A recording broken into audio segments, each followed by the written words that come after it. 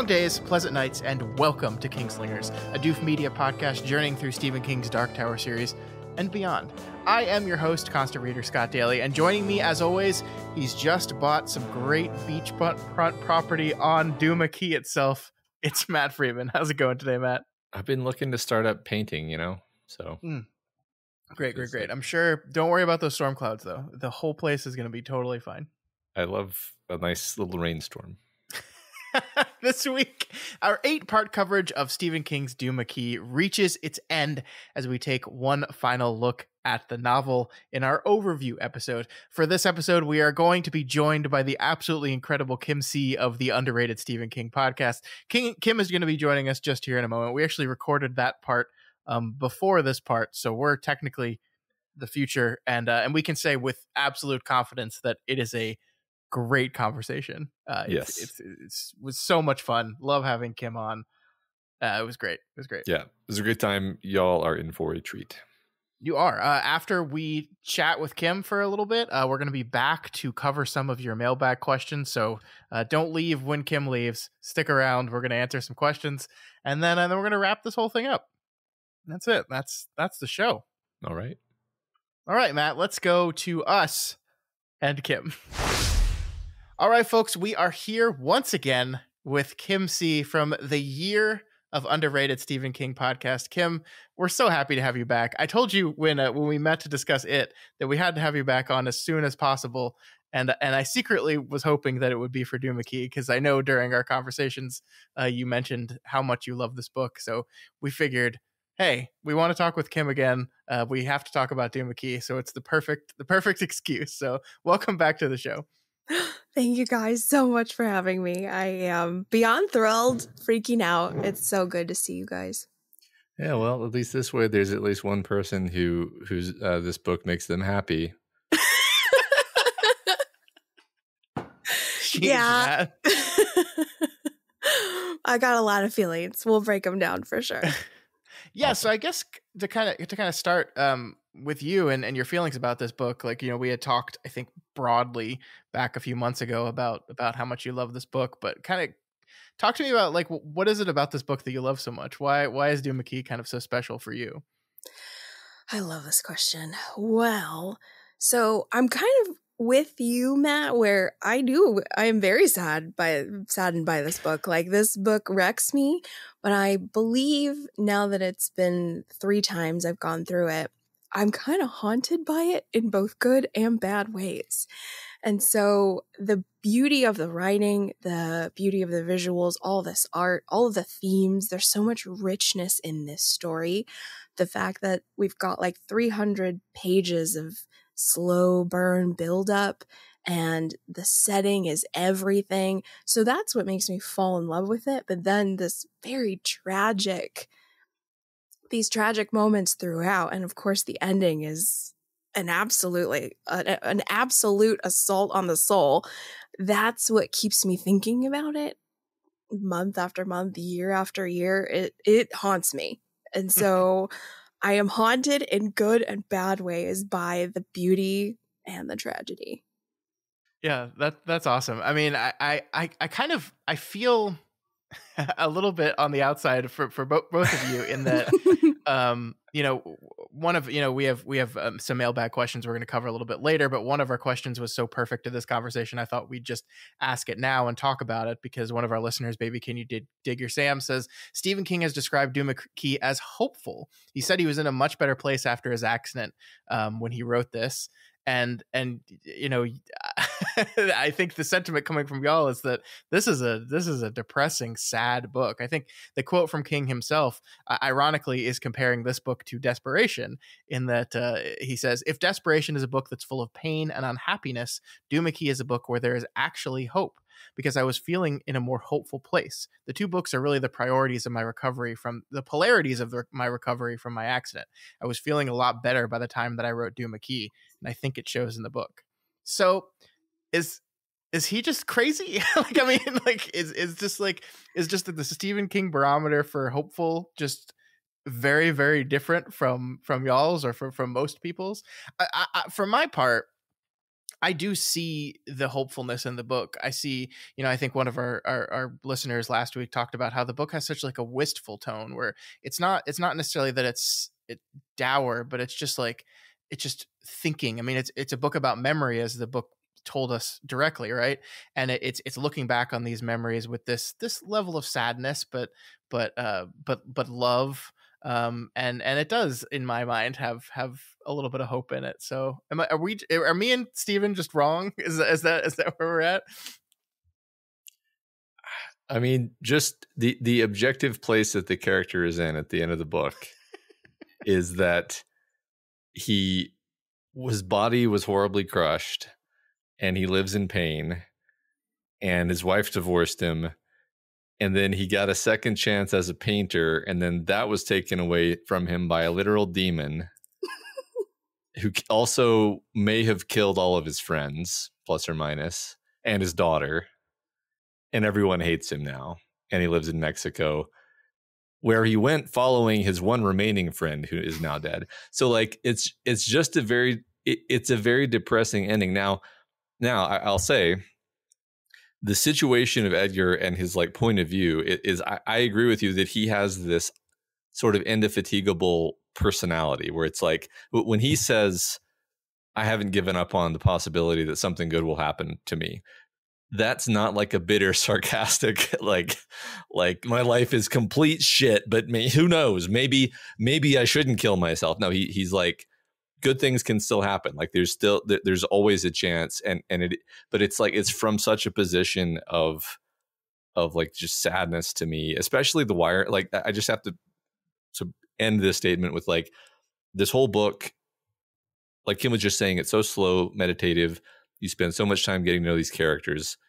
Wireman is this guy you just love, and then to kill him at the end like that is just such a like, you were already sad, but we were holding out this little nugget of hope to you, and then we just snatch it away and punch you in the face.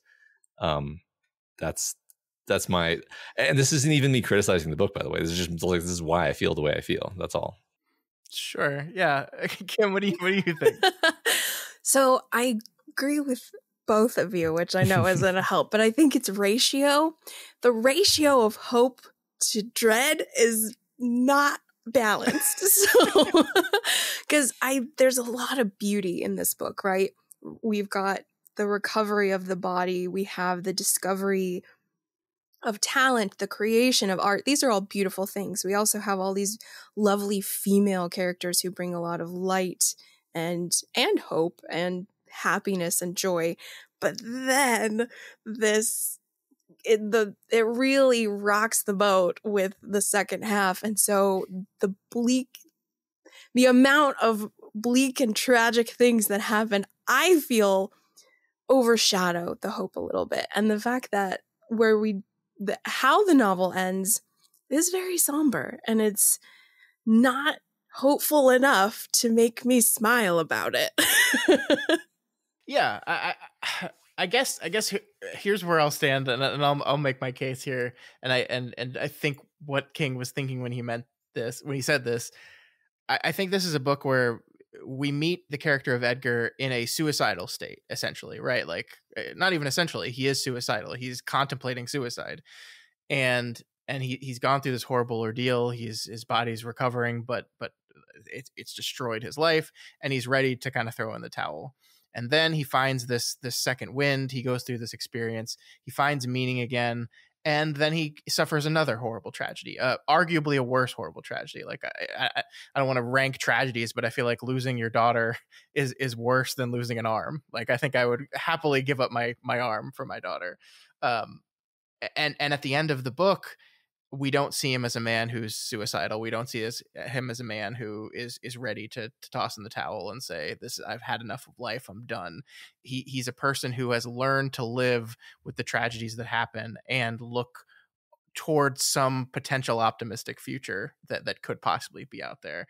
And that to me is, yes, like if we're ratioing, if we're measuring, if we're adding math to the equation, yeah, there's more depressing things than hopeful things here. But I think in the mind of King, perhaps the only thing that matters is that there's just a little bit. Like even if there's just a little bit, that little bit can be enough. And that's the part that I desperately glom onto, because I mean, I'm not saying I'm not sad at the end of this book. I certainly was. It was a really depressing ending. The Wireman part does feel particularly cruel. But I like just seeing that Edgar is a character. And I kind of like how subtly this is done, because it's not like he comes right out and says in the last few pages, was like, but at least I have hope, or like, at least like, it's just kind of subtly reinforced throughout the whole structure of the book, being from this perspective of a guy looking back on it. And Kim, I want to talk to you about the autobiographical nature of this book, because we talked for like 17 hours about it. I'm worried we talked about it too much. I want to get your take on it, but like, as a reference of a guy who's just gone through a horrible accident, is now 6, 7, 8 years removed from that accident, like being able to look back on it and say like, this was the worst time in my life, like ever. Like, I can't believe I got through this, but I've gotten through it now. And I feel like I could get through anything. If I made it through this, if I made it at the end of this thing in one piece, then what can't I survive? And I don't know, that's at the end of the day, to me, hopeful. That tracks.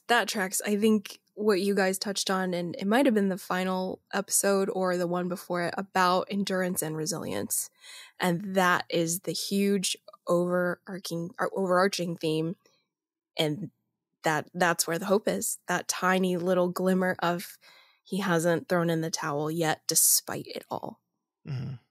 Yeah. I think one thing that may sort of vary from person to person is like whether you believe that he really is going to start his third life now, or whether such a thing is even possible. And the book clearly wants you to believe that it is. And I guess I like, within the frame of the book, I guess I have to accept that it is the case.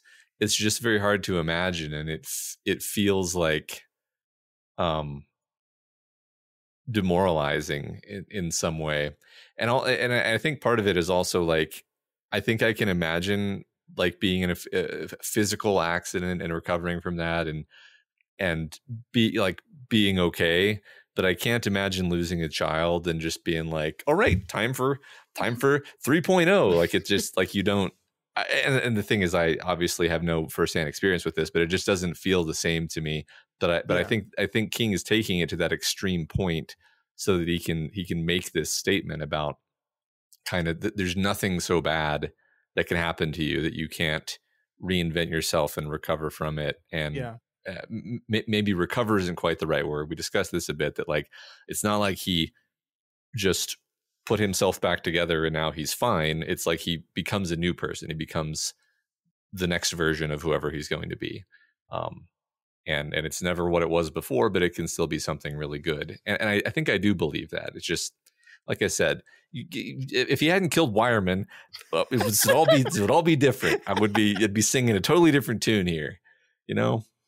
Yeah, that's fair. I to your credit though, I think the book does not make it exactly clear how Edgar's life in Mexico is going, right? Like we know he's there, and we know he's at this point where he's like wistfully looking back on the past, but like we don't get and yeah, I did buy the hotel, and yeah, I'm running this hotel, and it's a successful hotel, and I'm like, we have to kind of, you know, pick up the how Edgar is doing from hints and the way he structures sentences and the way he talks and the way he references things. And like, so to give you all the credit in the world, like if King wanted to make it absolutely clear that Edgar has successfully initiated Act 3 of his life, he could have done it, and he didn't. He didn't make it that straightforward. So I think ultimately it's yeah, whether you want to believe that that's even possible, and I think I want to, and that's perhaps why I see that little bit of that little speck of hope a little bit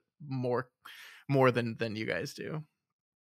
Yeah, I noticed some comments on our like YouTube video and elsewhere where, you know, one comment would be like, yeah, this book just sent me into a depression, and then the next comment would be like, I found it kind of hopeful, and I'm like,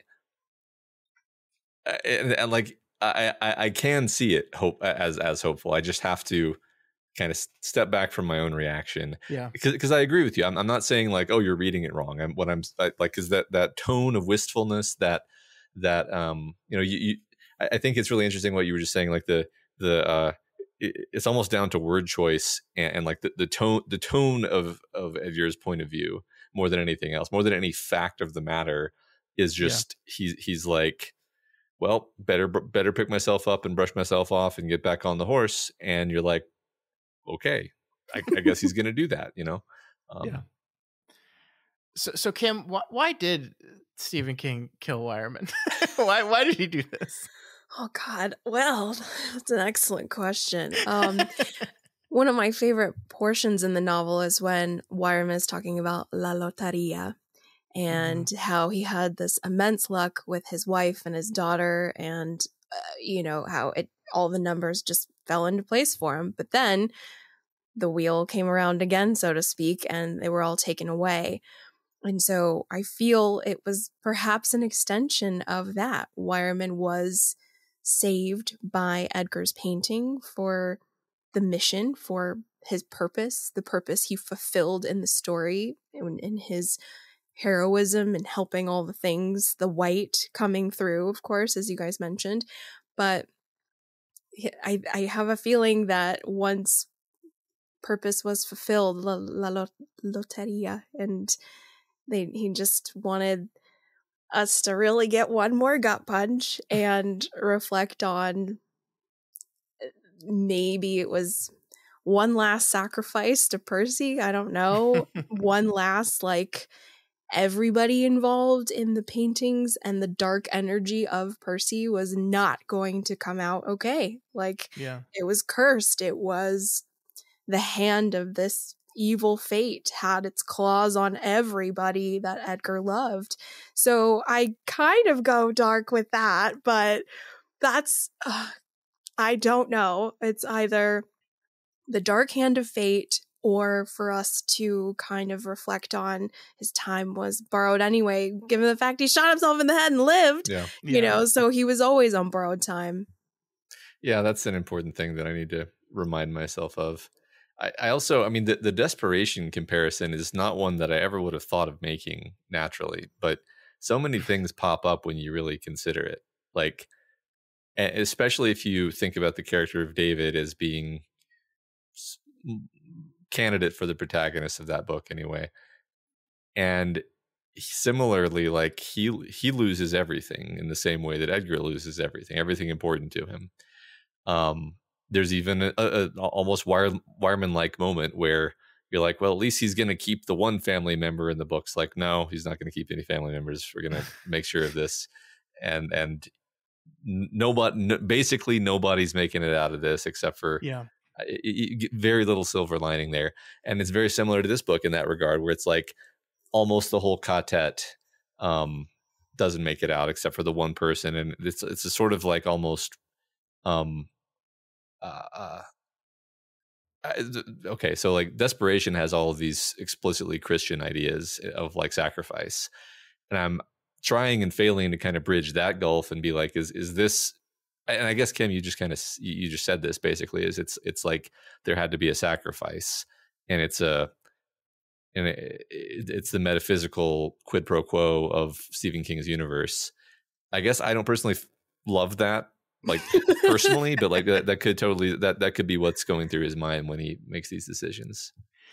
Yeah, I think that's part of it. I also just think, like, part of the terror of the accident that King had and that Edgar had was the randomness of it, was that, like, and I think part of the thing that scares him perhaps and can scare people is, you put all this work in to survive, right? Like all this work, like Wireman looks west was like an arduous, like, week-long thing that brought Wireman back from the dead, essentially.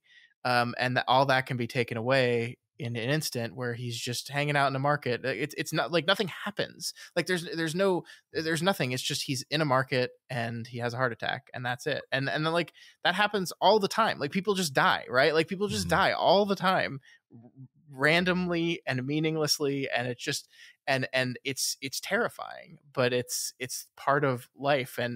And especially, thinking of this, we've kind of been taking this chronologically through King thing from the beginning, and we've entered the 2000s now. He's past middle aged, right? He is at a part in his life where I forget where I heard the quote from originally, but you've reached a part of life where life stops giving you things and starts taking things away. And I think he's entered that phase of his life, and just seems very cognizant of that fact that like all these people, like that line is like, we always think we'll have the time, but we never do. We're always wrong about that. And I just think that's part of him processing his near-death experience. But one of the things that other people mentioned that we haven't really talked about is God, what's his name? The guy who did the audiobooks for Dark Tower, that had the horrific accident as well, the motorcycle accident. I can't remember his name. Thousands of people are yelling at me right now as I struggle with it, and Matt is too. Matt can't think of it either. I got nothing. I love him. I don't remember his name. Oh, no, he's my favorite. Anyway, we'll don't worry, we'll get emails and we'll straighten it up next week. He had a really bad motorcycle accident that eventually led to his death, right? And so like Frank Muller. Yeah, thank you. See, we got it. So now no one can get mad at us because we got there eventually. And just this idea of like the more you live and the more things you experience in life, the more often you're going to experience stuff like this where it just happens and it's not fair and you don't want it to happen. Like maybe we can use this as a transition period to talk about Wireman in general, because he's like one of my favorite I think we called him that guy in our discussion question, but he's like one of my favorite King side characters ever. He's just so well drawn and defined, like so instantly likable and memorable. Like if you remember nothing from this book in 10 years, the thing that you'll remember is Wireman. And then so this of course is the one we have to cruelly take away from you. I don't know. Mm-hmm. I just talked for a while there. Sorry, I'm not really posing a question, just kind of thinking out loud. No, I think you're right. I mean, I think one thing that I'm introspecting on about myself and my relationship to this book is we're kind of, you and me, Scott, anyway, are on that like middle-aged line where we really don't want to admit that we're moving into the part of our lives where life stops giving us things and starts taking them away. I'll speak for myself. I don't want to admit that I'm moving into a domain where life's going to start taking stuff away. I really like being given things. It's great. And like, that's like, I think 10 or 15 years down the line, like you do have to develop a kind of like attitude of,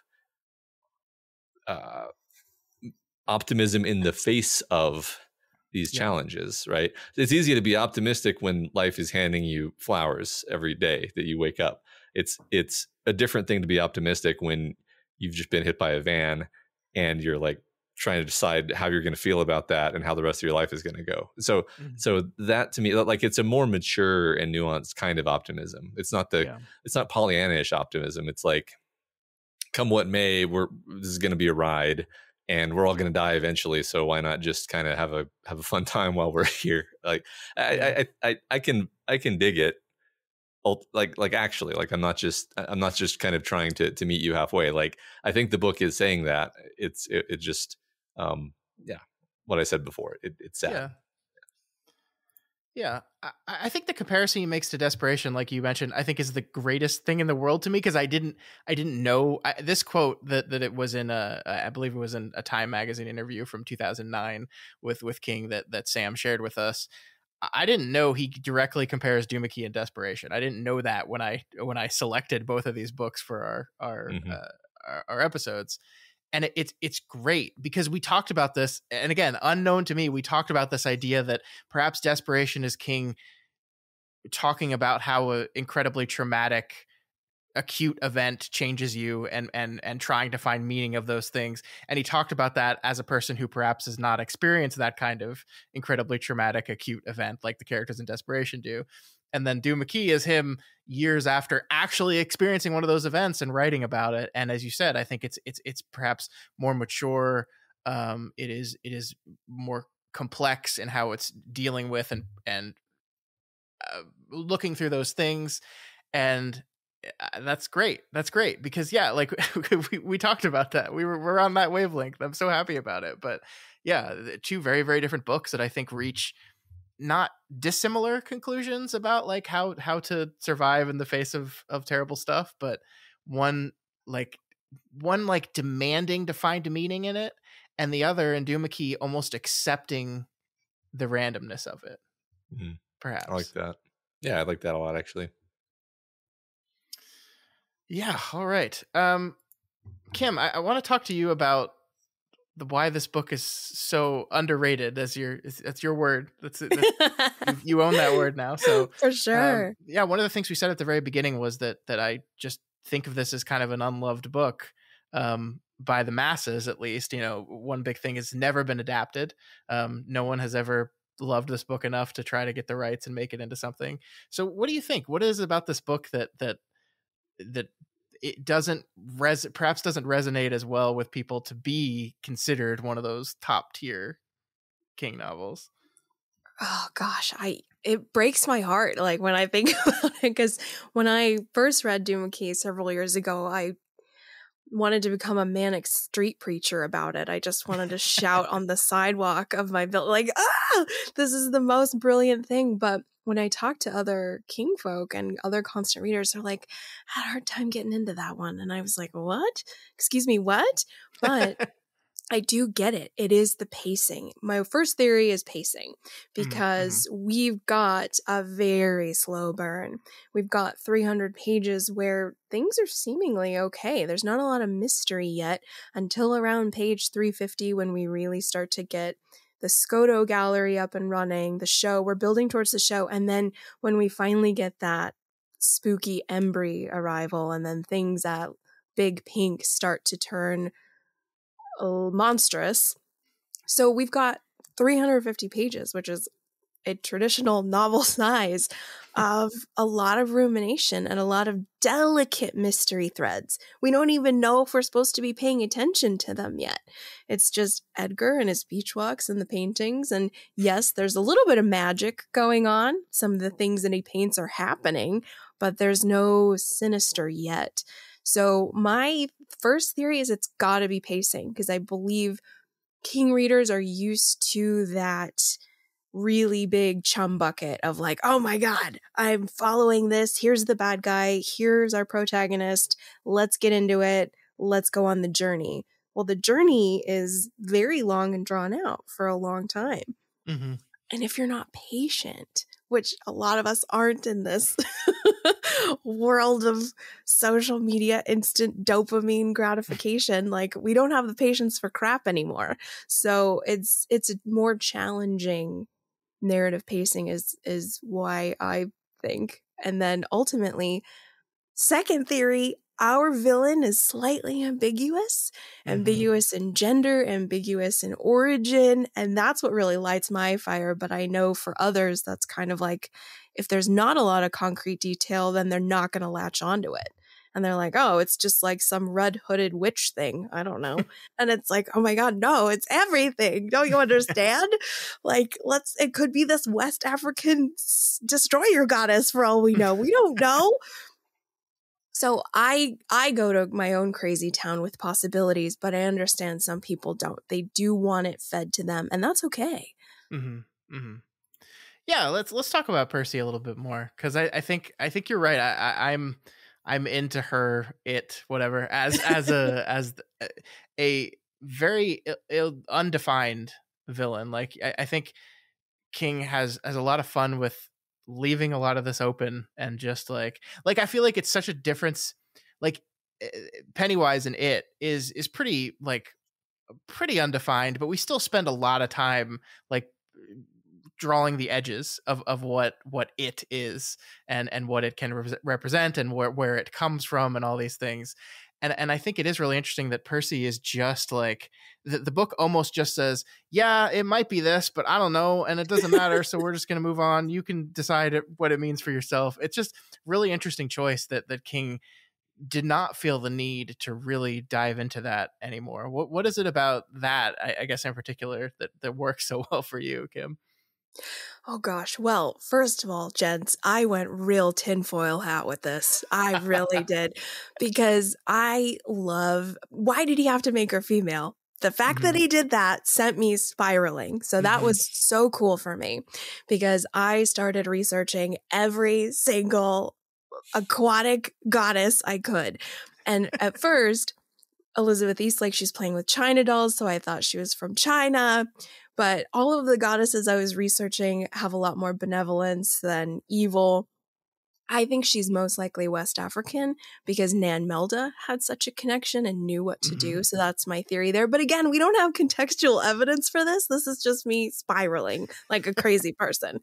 But I think I loved the fact of this ambiguous, red-cloaked, female, unkillable deity thing, demon, that has so much power connected to this key in Florida and how she's able to influence and manipulate families and people through this give and take birth, death, life cycle. I will give you the power to create, but you will sacrifice to me. Like, I want that power and I will take what I gave you back if you don't do what and so you could go, I went down that route of like, what if this is a crazy dark goddess who had Edgar in her palms from moment one and the whole novel is just her fists closing around him? Contextually, I don't know if we have evidence for that, but she was so compelling to me. She's so mysterious and strong and influential. I love it. And I think she's one of the reasons I love this novel so much because I really do nerd out on the possibilities of what she could be. Yeah, that's so fun because we don't like, I think like I said last week, I think we get one good like actual look at her like one time. And it's just the language used there is so ambiguous and is like human shaped, but definitely not human. And not like, what does that mean? What does that mean? How does that work? And yeah, she's unkillable, right? Like, so, like the best we can do is drown her to sleep. You can't like drowning in any other living thing means death. But to this thing, it's just sleep. It's never ever going to go away. Like the implication that even this thing where they put her inside a flashlight, inside a silver thing, inside of a freshwater lake at the bottom of a chasm, she's gonna get out eventually. This is just it's only a matter of time, and hopefully it'll last a little bit longer this time. That is so fascinating, especially when we take that central idea and then marry it with this exploration of creation and art. And like that becomes really, really interesting. And then the thing Matt and I talked about last week, which is like a metaphor for addiction or for drugs of some sort, which I thought we had stumbled upon something brilliant. And then we got some comments from people that was like, yeah, that I thought that was obvious. I was like, oh, okay. Never mind. But no, I agree with you. It's such a fascinating unknown. And I like, to be honest with you, I hadn't even really thought in detail about like why a woman. But you're right. That's really fascinating because that you start to look at all the women in Edgar's life and how so much of this book hinges on his relationships with all the different women in his life, including Percy herself. And that becomes really interesting. Mm-hmm. I think that was one thing that I, toward the end of our coverage, we were like, I think I was like, well, next week is the last week, so we're going to have to find out what it is that Percy wants, because you got to find out what the monster wants.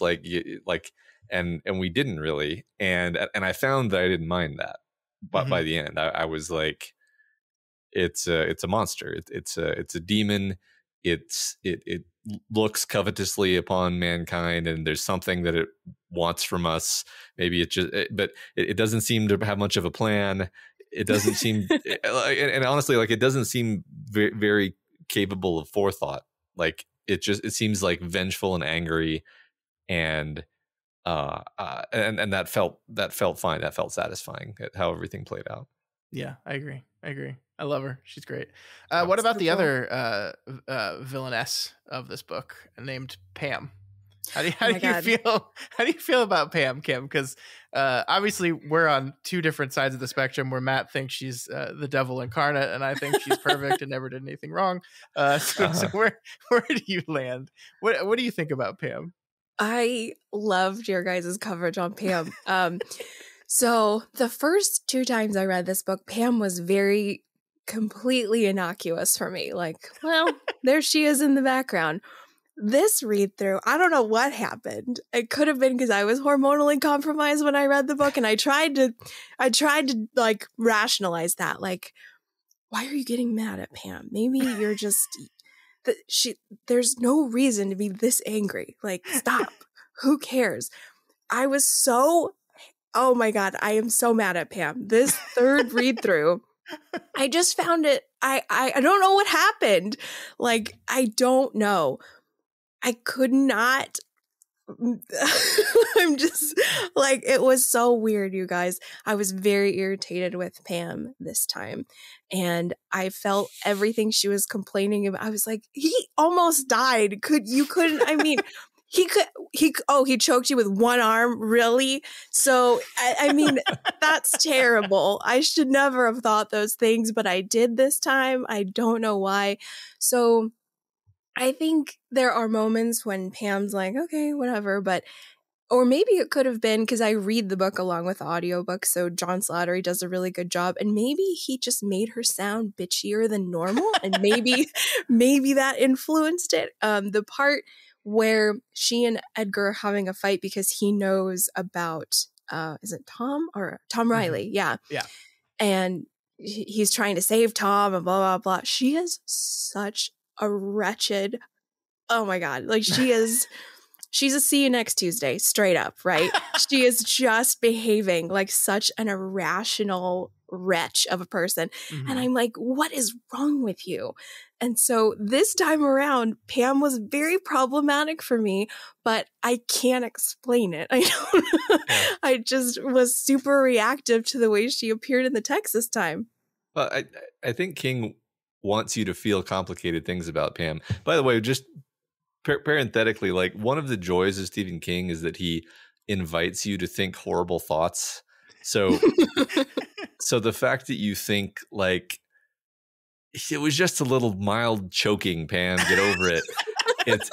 He totally wants you to think that. Like he's putting you firmly in Edgar's point of view, and you're in the position of this guy who's been through this horrible ordeal, literally brain damaged, didn't know what he was doing, probably thought he was fighting off a tiger or something. Like who knows, right? But then you look at it from her perspective, which you're not inclined to because you're reading it from his perspective. It's like, this large man tried to choke me and it was scary. So like that's where the complexity comes in, is like you start off very predisposed against her because it's just like from the beginning, it's like she's totally unreasonable. She dumps him for reasons that he doesn't understand while he's recovering from this horrible accident. What a psycho. And then like we gradually understand, like, okay, well, she's unpleasant, but sort of has her justifications as we go along. And there's some fun ambiguity which never really quite resolved, which I kind of like, that it's like, was Edgar like a massive asshole his like their whole marriage? Like probably, actually. So again, that's a really interesting thing that the book does, or I guess in this case doesn't do, right? It does feel, and I can't remember if I said this on the episodes already, but I have never thought about Pam as much as I did while reading this book with you, Matt. Same. Like I just read her and I think I was like, oh, that's annoying. And then like, because ultimately she's not a key player in the actual plot events of the book, or at least the climax of the book. As you said, so much of the stuff between Edgar and Pam is unresolved and goes unresolved. And like, you know, we think that perhaps this is a book about them, about him, about their marriage. It's not. And we get to this moment of perhaps reconciliation, and then horrible events happen and that is immediately dashed and gone.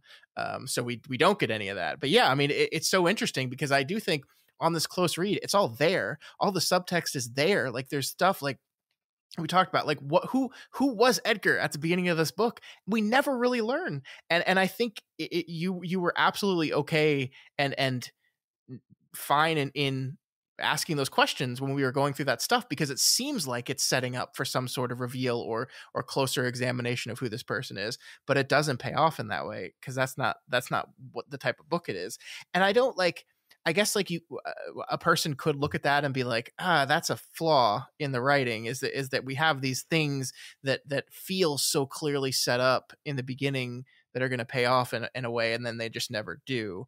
I guess you could say that. I think it works, like, because ultimately that's not what the story we're telling is, but it does bring complexity and breadth to the world in an interesting way. It makes these characters feel more real, that like, because sometimes you're just not going to get resolutions. Well, like I mean, he writes his book sometimes very naturalistic in just that, like, this is a story, we have a plot and things are going to happen, but just because it's a story doesn't mean every character is going to get a completed arc or resolution with every other character. And yeah, the Edgar Pam stuff is really something that gets no resolution. It's just the bad stuff happens and she's gone. That was always going to be Pam, right? Like, yeah. Well, for the record, I think where I landed on all the sort of subtext about Edgar and Edgar's past is that we kind of got our answer. It just wasn't as firm as I wanted it to be, and that's fine. Like, because we Kim was talking a minute ago about how it's like this very slow paced book. It's like, it's more like Hearts in Atlantis than it is like Desperation. Like, it's this character study. It's very slow. It's like twice as long as Hearts in Atlantis, while basically covering less plot, like plot wise. And so you're spending tons of time just dwelling in Edgar and his thoughts and his like relatively mundane things. So I think we absorb what we're meant to absorb from just living in his point of view. And they're never, I think I was just expecting the wrong thing and expecting there to be some moment where it was like just a crystal clear, the book telling you the answer to some of these things. I think I was just kind of in the wrong book, headspace wise. Yeah, but I do feel the book kind of like gestures that is that book, and like that's why you went there, I think. But it just goes a different direction ultimately. Yeah, I mean, I'm partial to that, because that I don't want to think I was totally off base. Like, it does feel like this gothic horror novel. Like, it's a gothic horror novel, right? And you kind of expect certain things of that, and you expect there to be like dramatic revelations, and it's not like we got no dramatic revelations, but we didn't get the ones that I was expecting. But that's okay. Sometimes you're just off base about what the book is doing. So we were on the topic of why this book is underrated, and then I took us another direction. Sorry, everyone. I'm notorious for that. I did want to kind of posit my central question with this was, I understood this to be an underrated book, and then like when we prepared for the show, every one of our listeners was like, no, I love this book. What are you talking about? I'm so excited you're covering this book. This book is awesome. And I was like, wait a minute, this doesn't make any sense. And I thought about this for a long time. Basically, the entire time we were doing the book, I was like, why does everyone think of this as an underrated book? But then literally everyone that listens to our show is in love with this book. And I think this is just like kind of a selection bias a little bit here, because here's what I think why we love this book and why maybe the general populace doesn't love this book. We're dorks, and we really like analyzing and thinking about the act of creation of stories, of art, of anything. We love that stuff.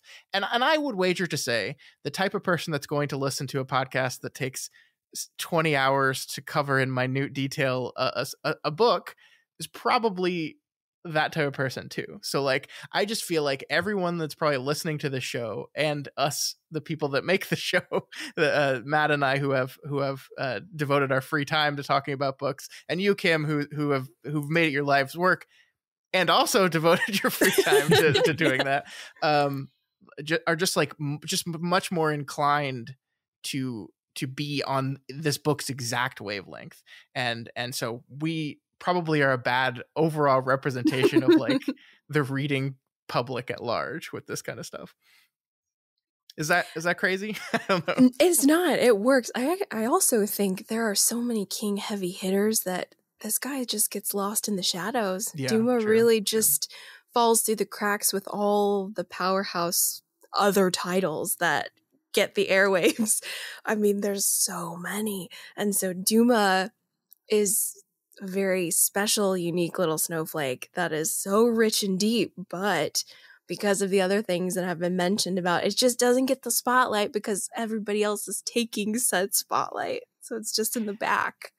Mhm. Yeah, that's a good point. It's also in the middle of a decade that is not largely considered to be King's best. And so like there were probably like when you think about the 2000s and Stephen King, your mind isn't probably immediately going to, oh, that was when he was firing on all cylinders. That's you go, there's a lot of mixed stuff in there. There's a lot of books in there that I absolutely love. From a Buick 8 is a novel I cherish, but that's one that I totally understand why people don't like it. Like I get it 100%. So yeah, it's very easy to get lost in a shuffle, especially in a decade that is not largely considered his best. I think that makes sense. So I wanted to talk about the how to draw a picture sections of the novel, which are some of my favorite, just like structural devices. We talked about this a lot on the show, but I'm curious what you think about them, Kim. So I did do my homework, by the way, and I grabbed the first sentence of all 12 of them, which I think when you lay them all out, they just paint a perfect picture of what it's like to create a story. Like ultimately, like here, I'll share them so you can see them all. Oh, that did not come through at all, right? That's terrible. I can read it. You want me to read it out loud, Scott, so we can all yeah, you just go through it, Matt. That's fine. So yeah, I'll say the numbers. So 1, start with a blank surface. 2, remember that the truth is in the details. 3, stay hungry. 4, start with what you know, then reinvent it. 5, don't be afraid to experiment. Find your muse and let her lead you. 6, keep your focus. 7, remember that seeing is believing puts the cart before the horse. 8, be brave. 9, look for the picture inside the picture. 10, be prepared to see it all. 11, don't quit until the picture is complete. And 12, know when you're finished, and when you are, put your pencil or your paintbrush down. So like that's like I think if you read On Writing, like that is essentially the advice he wrote in that nonfiction novel put in here, and just he wrapped a story around it. And I think that's so cool. I don't know, like hearing those read back, Kim, like what's kind of your reaction to those? Oh, they're so beautiful. They're so beautiful because those intervals, when you first read Duma Key, you're like, what's going on? There's a lot of mystery surrounding them. And then you have this different narrative voice, this young child, and you don't quite know it's Elizabeth Eastlake quite yet. And then when you go through it a second time and you know what you know, you're like, oh, this person is drawing herself back into life, which is exactly what Edgar did. Through creation, through art, she's coming back to the world again. And it can be from injury or it could be from any other big cataclysmic life event that knocks you off your horse. And step by step, little by little, through creation, through art, you're coming back to yourself or a new version of yourself. So it's really profound. It's really rich and deep, and when they're all together like that, it's so beautiful. It's so special. Yeah, I agree. That's like, I realized very early on that I really wanted to, when this whole thing was done, just lay them all out like that in a list like that and just see them all. And I'm so glad it had the effect on me and on y'all that I figured it would, because part of me wonders if, like, he wrote On Writing, and that was one he was writing before the accident. He finished it up after the accident. And then, like, I wonder if years later someone was like, oh, this was a really great book, Steven, but I wish you had, like, made it into a narrative. Like, that would have been so you to, like, take writing advice and make it into a narrative. And he's like, oh. And that's one of, like, I always wonder, like, what are the origin points of the stories he writes, like what is the first idea that becomes the core part of the book that is then spiraled out into so many different things as he takes ideas and marries them together. And I love the idea of like, I'm going to write a book about writing, but this time, instead of being a nonfiction book, I'm going to write a story about writing. But I'm not going to make it about writing because I don't want, that's too easy. I'm going to make it about drawing because I don't know how to do that. And, and I'm going to relate those two things together, and I'm going to explore that idea, and learn something new while I'm doing it. And I think that's really cool. I love every bit of these. I love, you know, Yeah. I love the be prepared to see it all. Like one of the things, my favorite things about this book is how magical and terrifying the act of creation can be. That just this like it is so overwhelming sometimes, you know, when you're sitting down and breathing life into a world, and it feels powerful, it feels fulfilling, but it also feels terrifying. And that is something that I think King captured perfectly in this book. It's so great to see it like this. It hit me really hard this third read through, because after I finished my MFA, I've taken like a 7-year break, and it's because of that. It's because of getting stuck and life getting in the way. And so I really liked how Elizabeth Eastlake says, well, if you can't draw, or if you can't paint, if you can't do the art, then you better support those who can, which is what I do. And so when you have these little snippets, these vignettes on the how to draw a picture, it's like, it's speaking very close to anybody who struggles to create, which is the other side of it. Yes, the act of it is daunting, but those who really want to but can't, it's also very powerful. Yeah. Like And I think it also, to me, you know, as King has gotten later in his career, I think he's always wanted to help teach, and he's always been a teacher, right? Like he was literally a teacher. But as he's moving into this kind of second half of his life and second half of his career, I feel like he's taking on that mantle even more. And this book is almost a way of teaching these ideas, and it's something he's still doing today. Like I I saw that our mutual friend on the Talking Scared podcast was like tweeting today about a struggle with writing he's having, and Stephen King freaking retweets it and is like, no, here's what you do. Here's how you just focus on the story. Don't worry about the words; they'll come. And it's just like, holy shit, what that must be like to just be sitting there and then.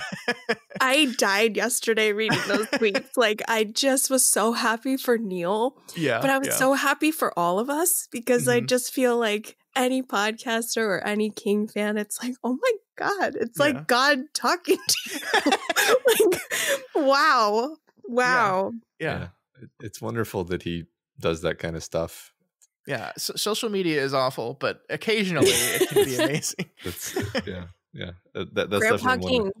It's one of the good things. You know, there's certain things that jump out to me on this how to draw a picture stuff.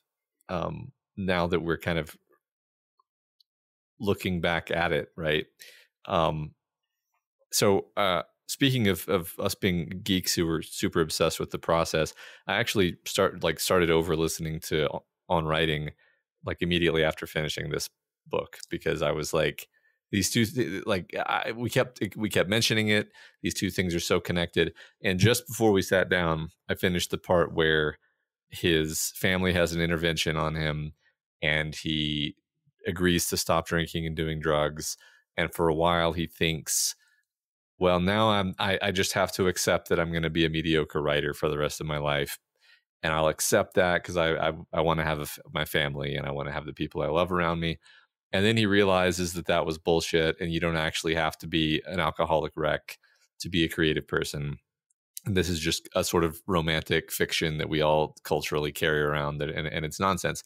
And I'm just saying that because, like, looking at this when he says, you know, find your muse and let her lead you, it's like this really makes it connect even more, this idea that Percy is this alluring source of creative power that Edgar thinks that he needs, that he's feeding off of, and then he, you know, goes and eats raw hamburger meat. That connection like suddenly felt a lot more vivid after especially listening to On Writing. I think that's definitely there. Yeah, no, I love that.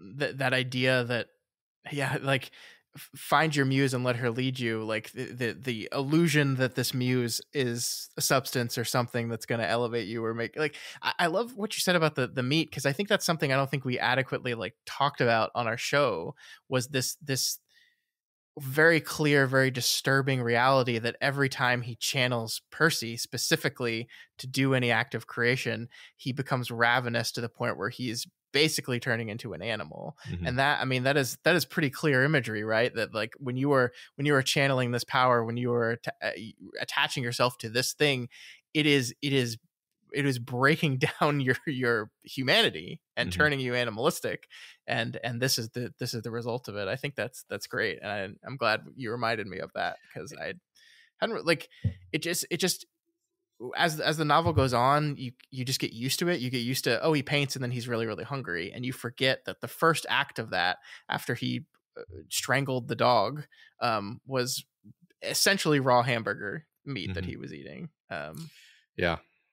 And I may be messing up the metaphysics of this, but it's like the most impressive supernatural thing that he does is wiping out the island, which he does after Percy is already put away. So it's like he didn't need Percy, actually. Yeah. That was just him the whole time.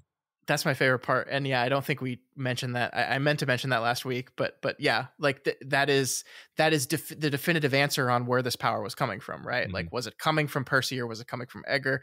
Percy's asleep. She's drowned. She's at the bottom of a lake. This all was coming from Edgar, and it was just an illusion. It was just it was a fake that it was coming from this other power, that it was always from him. And that's, I think, ultimately the message the king has that lines up exactly with what you just said. This idea of like, oh, now I've given up alcohol, I'm going to be a mediocre writer. It's like, no, it wasn't coming from that. It was never coming from that. You just thought it was. It was always inside you, and you just have to find a way to tap into that again. And maybe it was easier for you at that phase in your life to tap into that when you were under the influence of something, but that doesn't mean it's the only way forward. That's such a revelation. It's so huge. Yeah, I love it. Yeah, this is such a good book. It is. I'm so happy you guys like it. Oh my god, gothic with all capital G, all caps. I think that's a good thing to talk about, Kim, because like I have to say, I am not like super well versed in Gothic literature like myself. I've obviously read like the big ones. How are you with Gothic literature? Is that just something you generally really love? Have you read a lot of Gothic stories?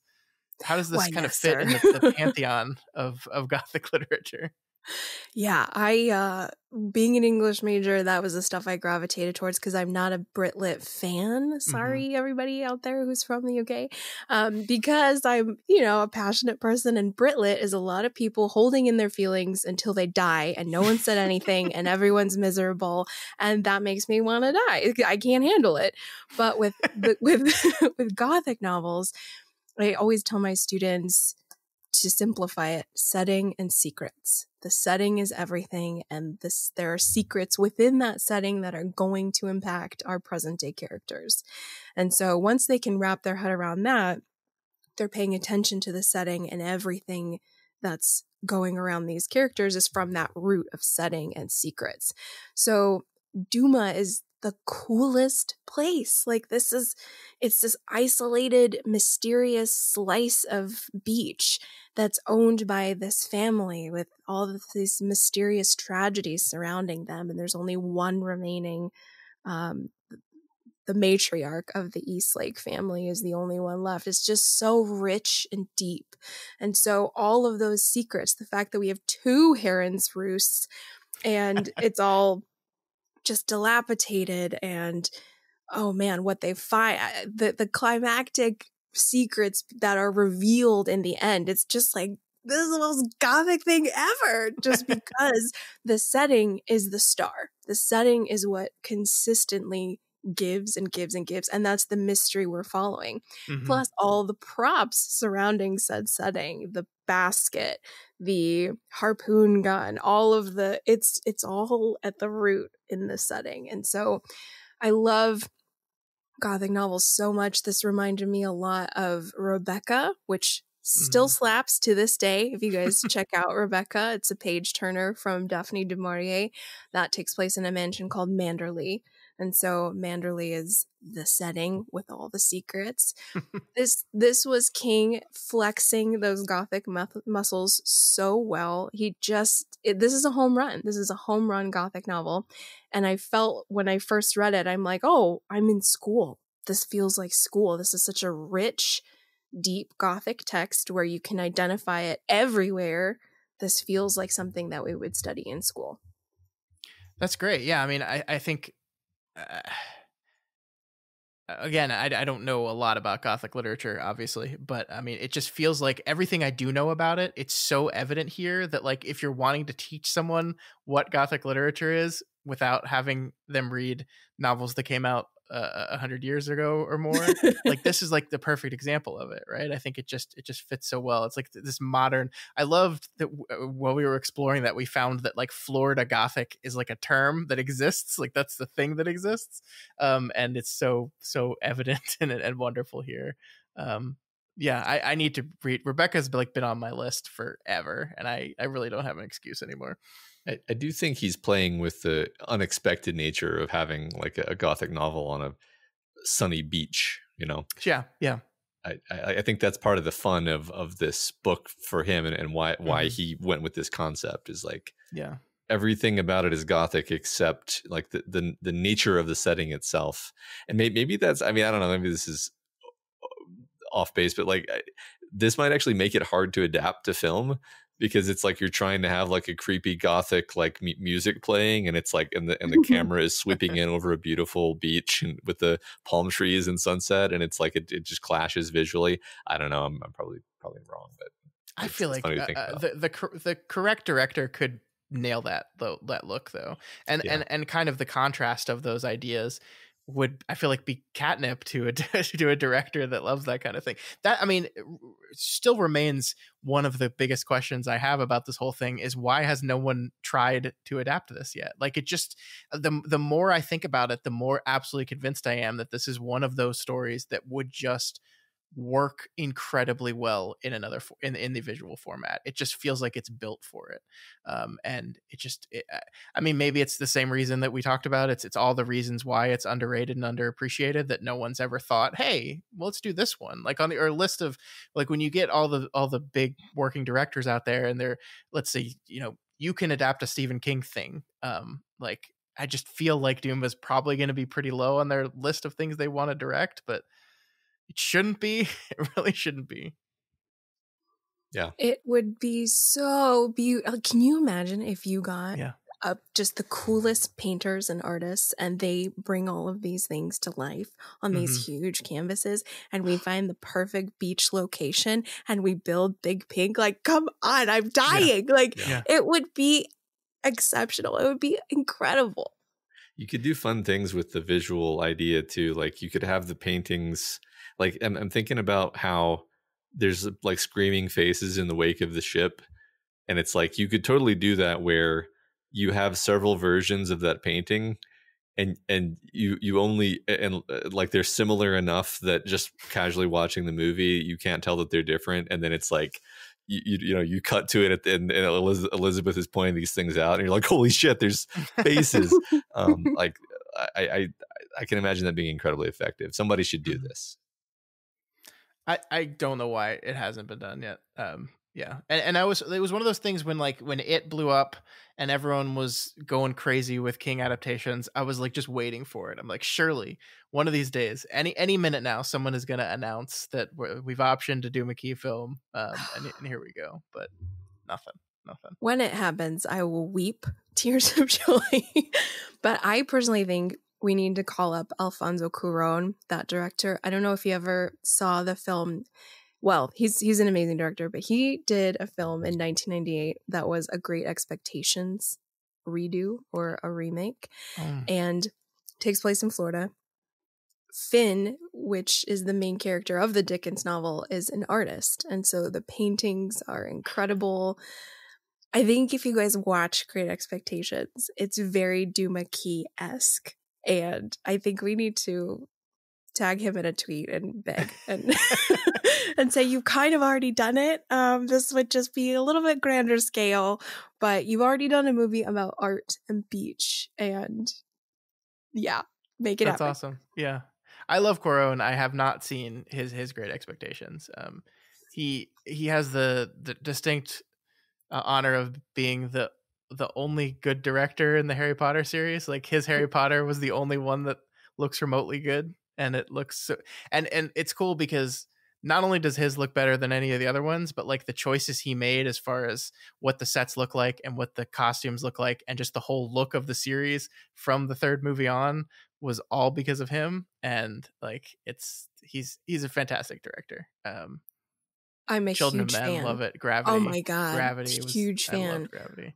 Incredible. And he loves the color green. So in two of his films, Great Expectations being one of them, and then A Little Princess is the other one, the color green is like a character. It's in every frame. It's so cool. And we got a lot of red in Duma Key. And I'm like, you can do this. You've already done it with green. Just reverse it. Just do it. Yeah, I'm trying to see like what he's working on right now. I mean, he had Roma that came out, gosh, 6 years ago now, which was kind of like his autobiographical film. And he hasn't done anything since then, so he needs to get on it. Somebody out there needs to get on it. I am desperate. I am begging. Like, this is the richest, most luxurious visual text you could ask for. You don't even have to have actors speaking lines. Just show us the paintings. Like, just show us the beach and paintings and we'll be satisfied. Yeah, we had a bunch of listeners throughout the course of this show, like using the AI art generator thing just to give us some looks at what the stuff might look like. And like, so, I mean, those were cool. I'm just like imagining what a gifted artist and director and whatever could bring to this, because like those looked cool. And it's like, wow, look, if someone like spends time and creates it like in a cinematic quality. Yeah. It needs to happen.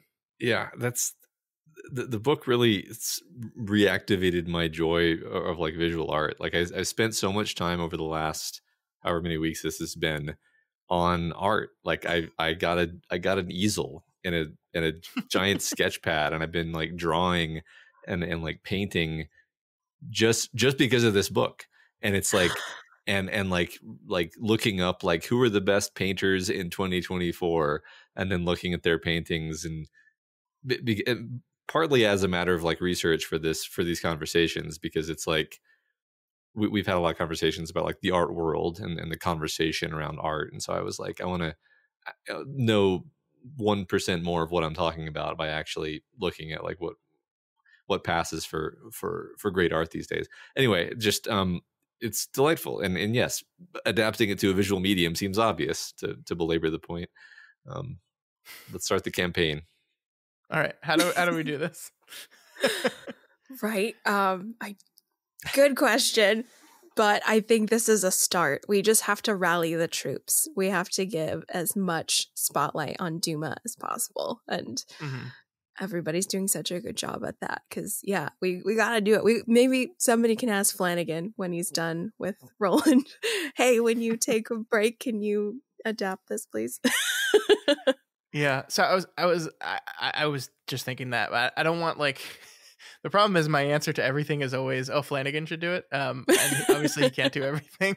Right. But I was looking, and it looks like in 2019 he did sell the rights to someone, and I guess the project stalled. But it was Taylor Hackford was in talks to direct the adaptation of this. So maybe we can tweet him and ask about that. Yeah. I mean, it was, gosh, 5 years ago now, so the project is definitely like there's so many post it projects just didn't ever actually go anywhere. But yeah. Well, if there was a totally grassroots, not organized by anyone campaign to showing interest, then that's the kind of thing that makes studios say, yeah, let's throw some money at this. Yeah, I mean, I think the reality is they're just like the movie landscape we live in right now is so tumultuous and uncertain that like nobody wants to spend money on anything, and like Stephen King's name will always go far, right? But this is one of his less known stories, and so it makes it really difficult. Yeah. But hopefully we'll see. Once Flanagan finishes The Dark Tower and it reinvigorates the Stephen King brand, anything could happen. I know it's going to be a huge renaissance. I'm really excited for it. I think it'll be awesome. So, me too. I think we'll see the day, guys. I think we'll see it with our eyes, and it'll be a beautiful day at that. Mm-hmm. All right. We got a question in our mailbag that we'll get to in a bit that was basically like, are you going to, if you end the show, are you going to start up the show again when adaptations of the stuff you've covered come out? And if it's Duma Key, the answer is 100%. Yeah. Yay! All right. Anything else either of y'all wanted to hit on Duma Key before we wrap this up? I love this conversation. This is great. This is exactly how I wanted it to go. We didn't talk much about some of the other characters. Like we hit the big ones like Pam, but we didn't talk much about Ilsa and Elizabeth as characters. Anything to say about them, Kim or Matt?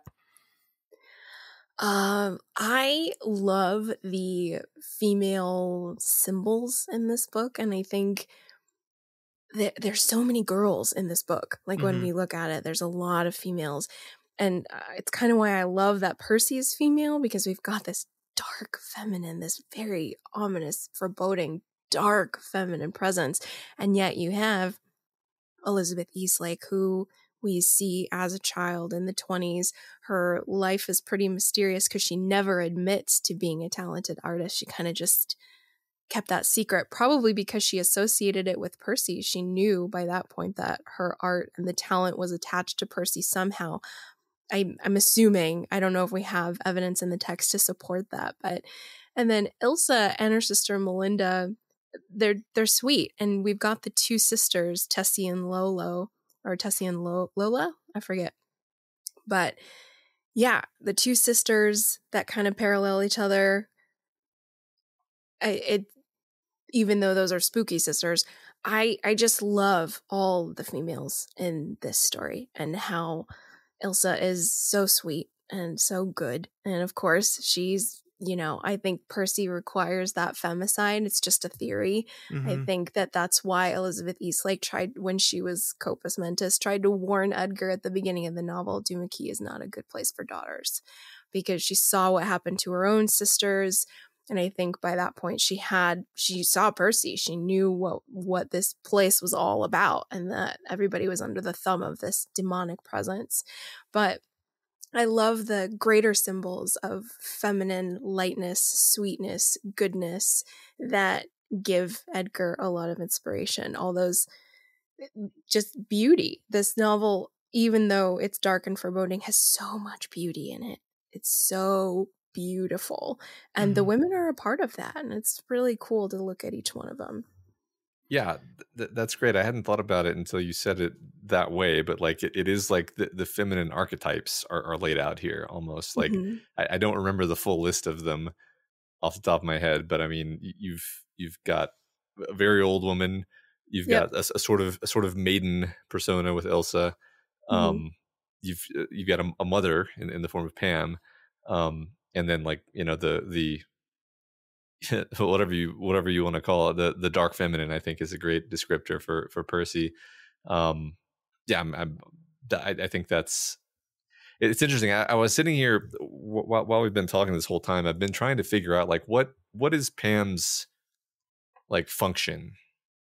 It's like she's a big part of the story. Like this isn't like, oh yeah, and then also Edgar has an ex-wife. It's like, no, she recurs in the story. The story like starts and ends with her almost. Like it's, and I was hoping I could like come up with something brilliant while we were talking and have just like Pam is like a inverse Percy or something. It's like, no, I don't think that's really it. It's like, I think it might have more to do with kind of what you just said. It's like these are the archetypes, and Pam is one of the archetypes, and that's and what we're doing with that. I don't quite have a thesis nailed down, but you've given me a lot to think about there. Yeah, I mean, I don't think I've ever really thought about it this way, because like they're the characters that Edgar is interacting with on a daily basis throughout the course of the novel are men, right? It's Wireman and Jack primarily, but like women are everywhere. Elizabeth and her sisters, it was all women.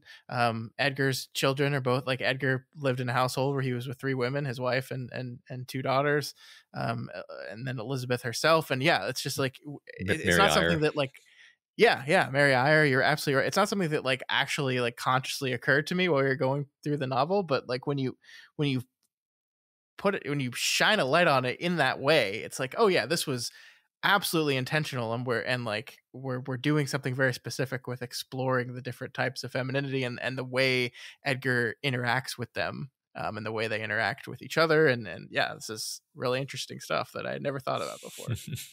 Isn't it huge?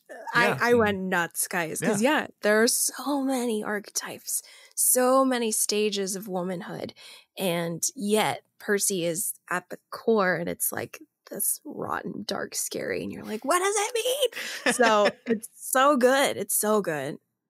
Yeah. Oh man. Do you guys have a favorite work of art in Duma? I have to think about that. I mean, like, I feel like the one that is described the most evocatively to me is Wireman Looks West. Like, that is the one that, like, when I think when we did the show, is like, this is the one I want to see. Like, the Girl and Ship series, of course, like, I want to see like the horror and discomfort that this painting creates, while also just being a picture of a girl in a rowboat looking at a ship. But yeah, Wireman Looks West, like, it's just like because of like the complicated nature of how he like draw and cuts out the piece and then puts the piece onto the canvas, and like that whole deal, like, I just really want to see that.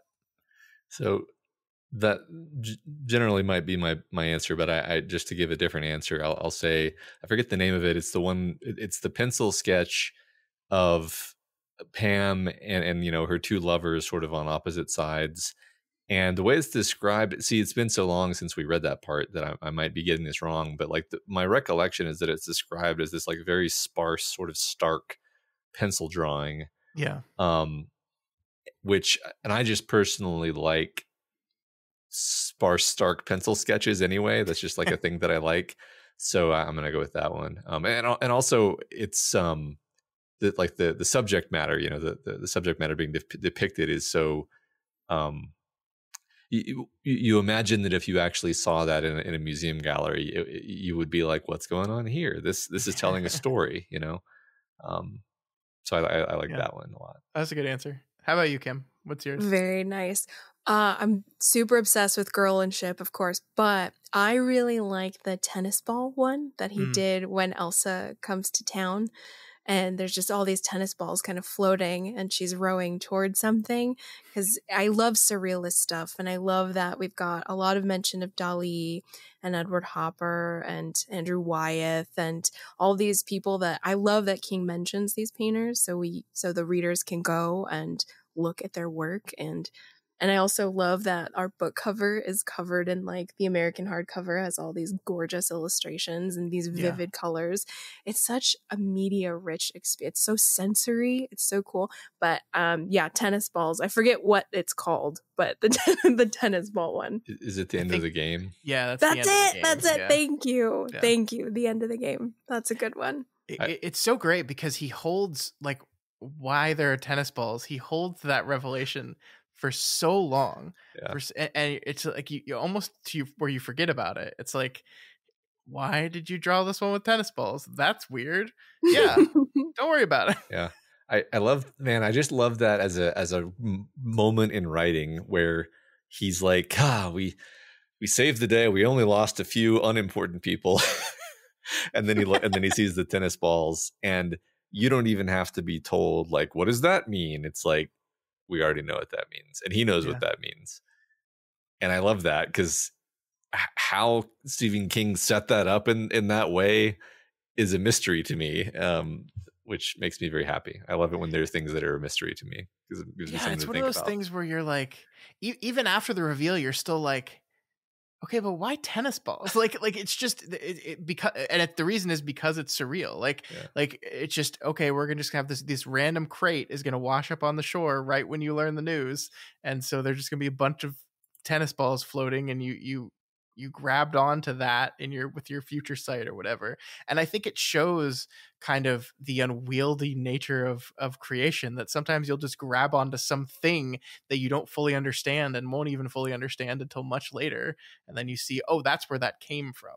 Like Kim, you just got to interview John Langan. I think the episode just came out last week, and I love that episode. But one of the things he was talking about in one of his stories was he wrote this Christmas story that was a reaction to something that happened with his father, and he didn't even realize when he was writing it that was a reaction to an event that happened with his father. And that's like how creation works. And I think that's the tennis balls perfectly represent that.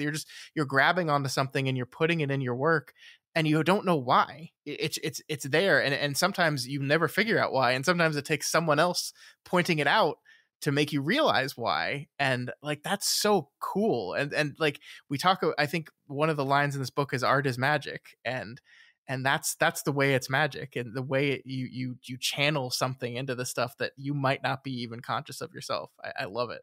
Love it so much. So good. Would there be a part in the book that you guys would edit out if you could? Wireman's death. Fair. Very fair. I think that was quite the the type of answer. You've given me the eraser. You've given me the Dandelo eraser. I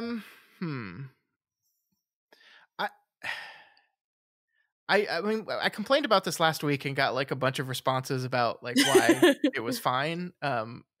There's some stuff that happens in the actual old Heron's Roost stuff that feels a little clunky to me. Like I guess the moments with the animals are cool, in that they bring tension to the scene and we get to see how awesome Wireman is.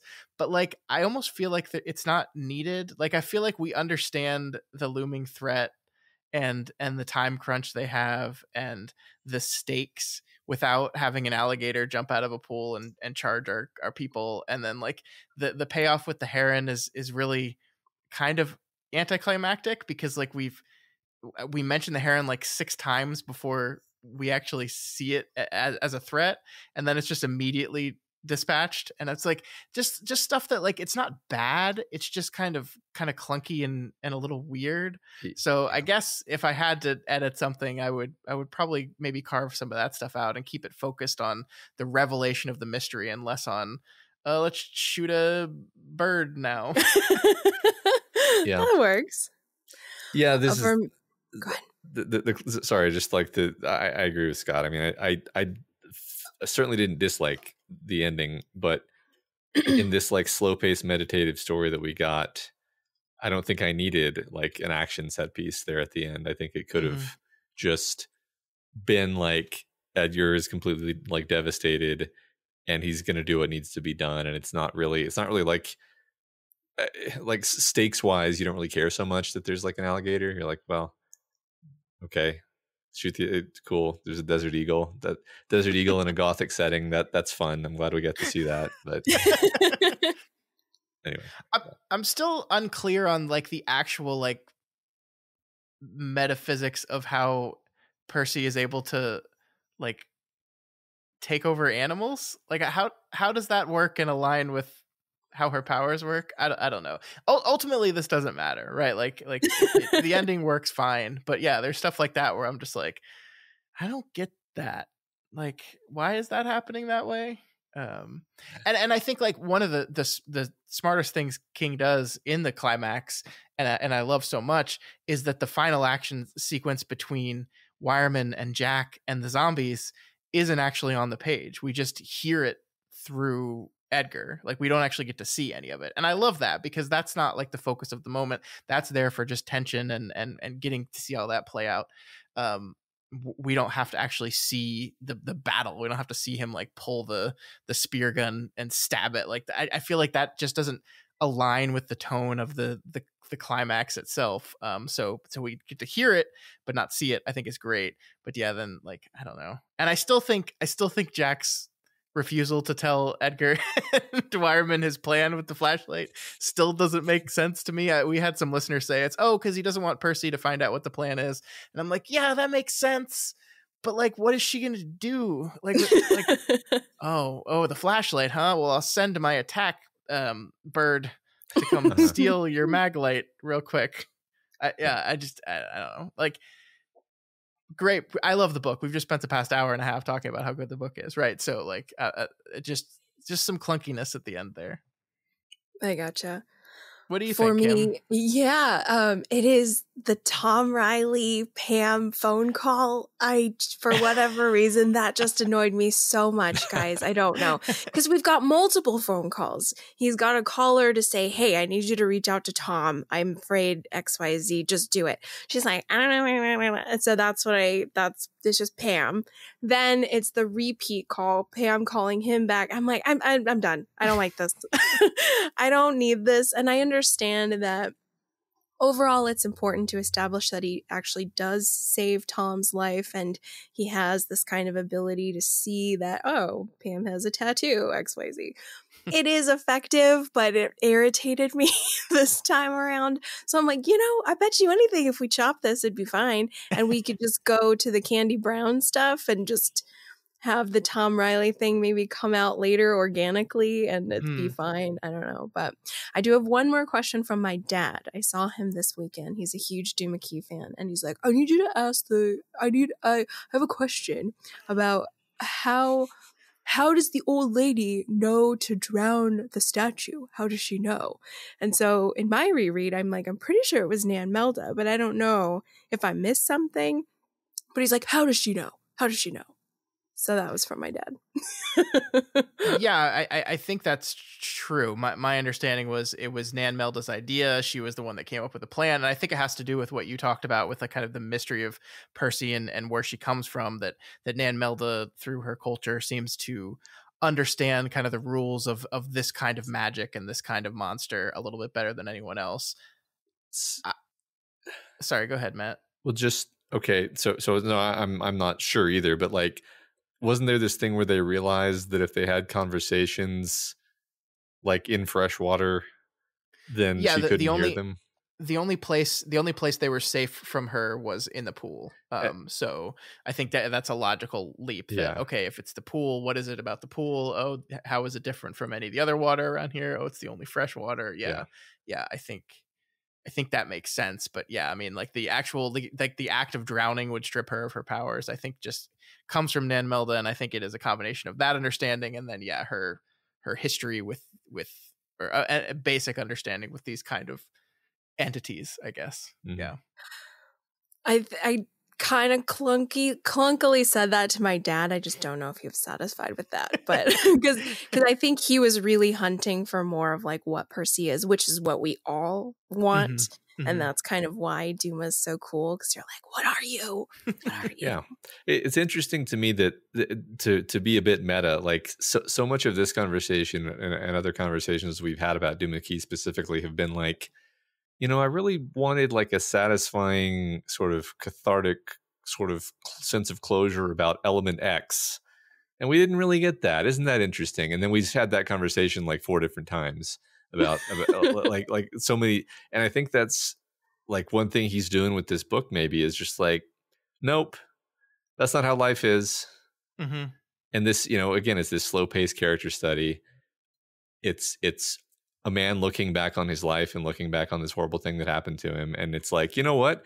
I didn't get the moment where I did the rocky run up the stairs of after being totally rehabilitated. My hip still hurts sometimes. Yeah, folks. Yeah. There's that's just not how it is. And I like that about the book. Like, I think that's one of the unique, having read all these books, over this project, like that's the unique thing about this book is how often it leaves you frustrated in a way that feels very intentional. Yeah. And maybe that's part of the reason why it's an underloved book too, because it doesn't give you the type of things that a lot of people go to stories for. I mean, I think once again, desperation is such a perfect foil for this novel, because desperation is like all action. It's like all, we're gonna throw you in the middle of it, and you're gonna go 100 miles an hour until the book is over. And my constant complaint throughout that entire episode was, man, I wish we could just spend some more time with these characters and just chill with them and learn about them for just a little bit. And that's what this entire book is really just getting to sit with these characters and learn about them and see them interact, and the joy that it brings you and the heartbreak that it brings you. So yeah, I think that's great. Yeah, I think it's a testament just to the skill of the writing that we three people can have so many, I wish they had done this in the book, and yet still love the hell out of it. Like, isn't that awesome? Yeah. Like, that's so great. All right, well, that's Duma Key. We did it. Now, Matt, quickly draw a picture of a storm and wipe the island. Okay. That's a good question. Kim, did he like delete the island at the end? Like, because that's something Matt and I were trying to, not necessarily in disagreement of, but had different reads on it, where like I always assumed that he just made a storm that was so big it basically just drowned Duma Key as a whole, and the key just ceases to exist as a place anymore. What was your take on it? Same. I do believe that final note is him, like, if it is going to be one last drawing, one last utilization of this power, let's just wipe it away. It is the source of so much pain for me now. Like, I reflect on it with a lot of sadness, a little bit of melancholy and beauty, but mostly dread and sadness for what happened to me there. I do feel that he wipes it out, which is a little slightly upsetting, because Wireman gave everything to the Eastlake family. So right. Granted, they are very financially well buffered, so they should be okay. But like, dang, I hope no one was hurt. God, there are people who live there. But yeah, I guess he was fed up at that point. So bye, Duma. I did think it was very funny that is like a beat at the very end of the novel, that the Eastlake family, that as far as we know has not done anything wrong, and as like they're not like shitty people or anything. They're just like, yeah, I gave them the island and the Heron's Roost and took all the actual liquid assets. Sucks for them. It's like, wait, what did they do? Yeah, hope they get out okay. Yeah. Well, also that Wireman's like, so nobody's gonna be hurt, right? And Edgar's like, yeah, sure. It kind of made me feel how I felt about the end of It. Nobody goes and gets Eddie's body, and I'm really upset about that. Like, yeah. I have a perma grudge forever. I'm like, go get him. So I kind of have that. Like, what do you, can you call the Eastlake? Can you call Heron's Roost, please, before you wipe out the island? It'd be nice. It'd be considerate, Edgar, but I think he's the hashtag over it. Look, if someone's on Duma Key at this point, they're probably bad, so it's fine. 'Tis true, there is that. Especially if you drive around Palacio de Asesinos, you're probably toxic zombie sledge pile. For sure. I'm so appreciative that you guys did this title. I loved your coverage on it. It just made my heart so happy. This book needs love and spotlight, and I think you guys gave it that. So I'm so grateful and appreciative. Thank you so much. Well, that's very nice. Thank you. Yeah, it was an absolute joy. I loved this one. Even when I was making my little minor complaints about it, this was one of my favorite books that we've covered for sure. Matt, I guess I never got to ask you, like, here sitting at week 8, a week removed from the end of the book, what are your final thoughts on Duma Key? So, I mean, I ended up, I think it's like I enjoyed reading it the whole time I was reading it. And then it just made me feel sad when I finished it. So it's not like I'm like, fuck this book. It's like, that's not the vibe at all. In fact, this is one of the rare ones where I feel like a real urge to reread. And a part of that reason is because it was this slow paced character study. I think I would benefit from like redoing it, but in a shorter time frame, like you know, just listening to it all the way through in a week or two. Because certain things just pop into focus when you read that way. Like sometimes, I'm gonna be honest. Like sometimes I think I'm like, I'll go on a you know, musing, and I'm like, what are we trying to say with the? And it's like, Matt, you're hyper fixating on what you just read and not realizing that it's just this really obvious through line over the last 3 weeks, and you just can't see it because you're reading it too slowly. Which is the flip side of like, well, we get to do a close reading this way, or we get to do a closer reading. So I'm not like it was fine. I think certain things would click better for me if I just read it like a normal person. So I feel, and I want to do that actually. That's a good sign. I also think this one just rewards reread because the mystery is such a big part of it. And once you know the mystery, you can focus on the parts of the book that are clearly like paying off the central themes, and not focus on the parts of the book that are getting you to question what is happening here. And like you can distill down to the most important beats a little bit. I think that's true with most mystery stories, but I think especially this one for sure. That's a good point. Yeah. The secondary reads are so generous in what they give, and I'm excited. I think it's a good sign that you want to read it again. I think that you're haunted too, Matt. Yeah. I am haunted by this. Yeah. I mean, I think that's just along that line. Like, one of the benefits of leaving things unresolved in a novel is that it preys on you after you put it down.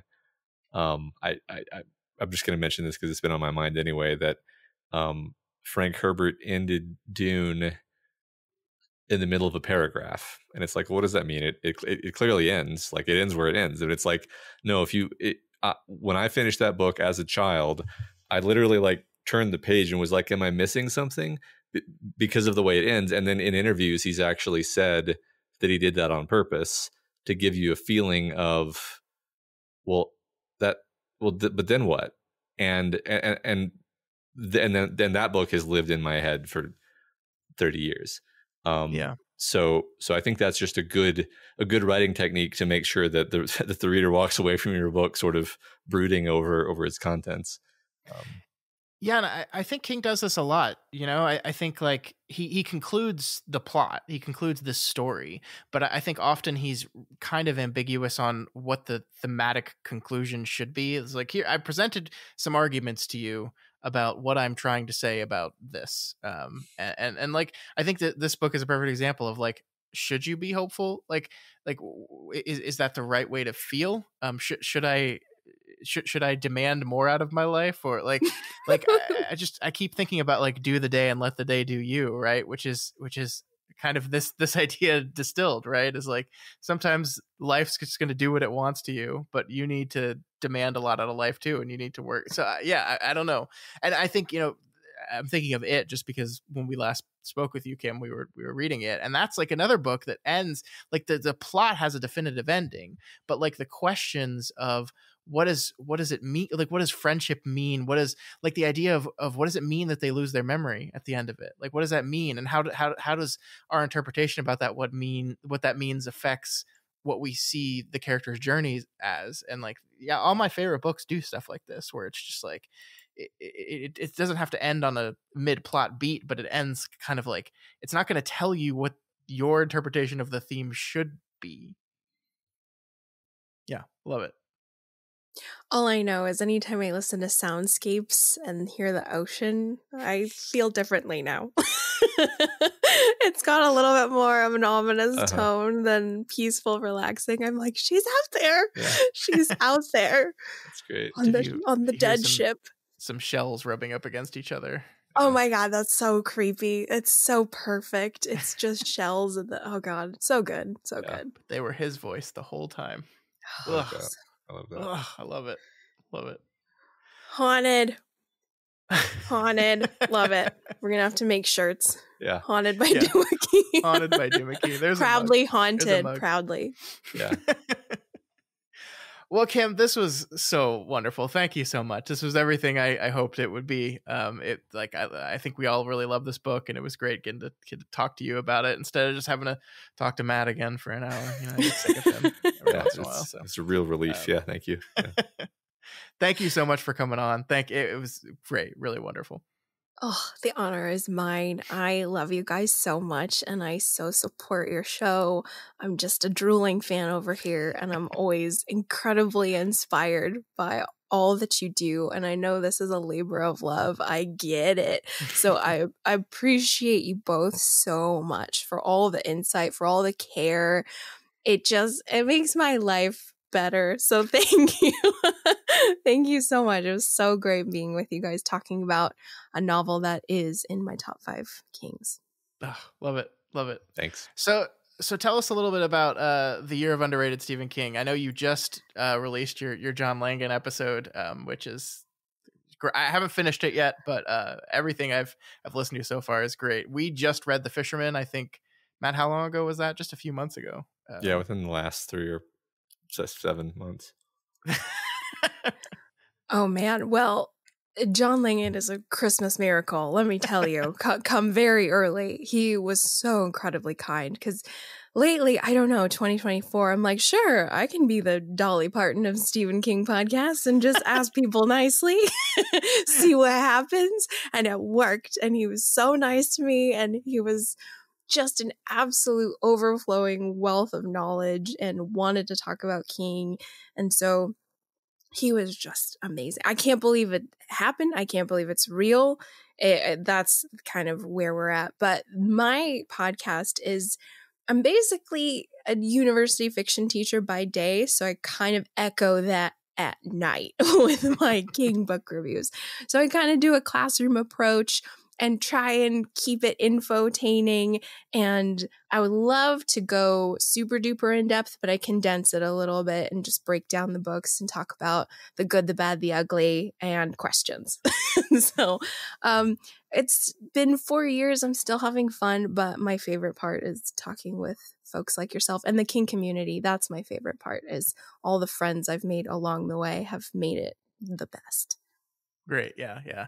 You just did Mr. Mercedes not too long ago, which is a book we'll be covering here in a few months. We got quite a big book to get to first, but then we'll be on to Mr. Mercedes. What book do you have on the docket next? On the docket next? Well, since I'm freshly done with Duma for the 3rd time, I got some thoughts. I got to vent about Pam a little, so I might do a Duma. I might do a Duma return, like just a little quick recap, because nice. I adored Duma so much. I got to talk about it a little bit more, because when I first did a Duma episode, I was like baby podcaster, and it sounds like I recorded in a military trench. So, might have a few thoughts on Duma, and then Finders Keepers, because that's where my Stephen King book club, that's where we're at, and I really enjoyed my time with Finders Keepers. It's such a weird, strange little good book that's such an outlier in the series. So there's that. And then hopefully after, I return to Roland and we'll start Wolves of the Calla for the very first time. I'm so excited. Anxiously awaiting that. Yeah. Awesome. I'm so excited. I'm ready. I had a nice buffer with the unconventional path that is Wind Through the Keyhole. I detoured. So I got my palate cleanser there, and now I'm ready. I'm ready to start Wolves. There's something poetic about that, actually. Cool. Good to know. Okay, I'm going to keep that in mind. I'm excited. I'm going to keep that in mind. I can't wait. I can't wait for you to experience those last 3 books. I'm definitely going to have to talk to you about it once you get to the end. I'm so excited to talk about it with tower junkies and tower experts. I need your help. I have so many questions, so I'm really thrilled to be making my way into the rest of them to talk more. But yeah, I will totally see you guys in June, so I'm so excited for that. So hopefully I'll have Wolves done so I can pick your guys' brain. Awesome. Can't wait. It's going to be great. Well, thanks again for coming. Wonderful. And we will look forward to those episodes. I am leaving Duma Key behind, but I am anxiously awaiting your episode just to hear people talk about it more. Yay! Thank you guys so much. This is the coolest place. See? We told you. We told you it was great. You didn't believe us, but we were right, and now you know. Yeah, it's I really did think that was an amazing conversation. No, I love it when we find new things that we hadn't found even after all of the hours of talking over the material. That's yeah. And I love that you and I can do that, and I also love when we occasionally get to have some new voices on that can show things to us from a different perspective. It's always really great. Yep. If you haven't listened to Kim's podcast yet, like, go do it right now. It's excellent. Like we said on the show, she has an episode on Mr. Mercedes. It's out now. You can kind of use that as a prep for our eventual episodes on that book. So go check out Kim's podcast, subscribe, listen to it. She's phenomenal. We love it, and we're always so happy to have her on. Yeah, and she also has an episode on Duma Key. So true. Yeah. If you're not topped up on Duma Key after this, then go check that out. That's a good reminder for me, because I actually hadn't listened to her Duma Key episode yet, because I knew we were going to be covering it, and I was like, I want to wait until we're finished with it, and then I can listen to some other stuff. So right. I'm going to go back and do that right now. See you later. Bye. All right, later.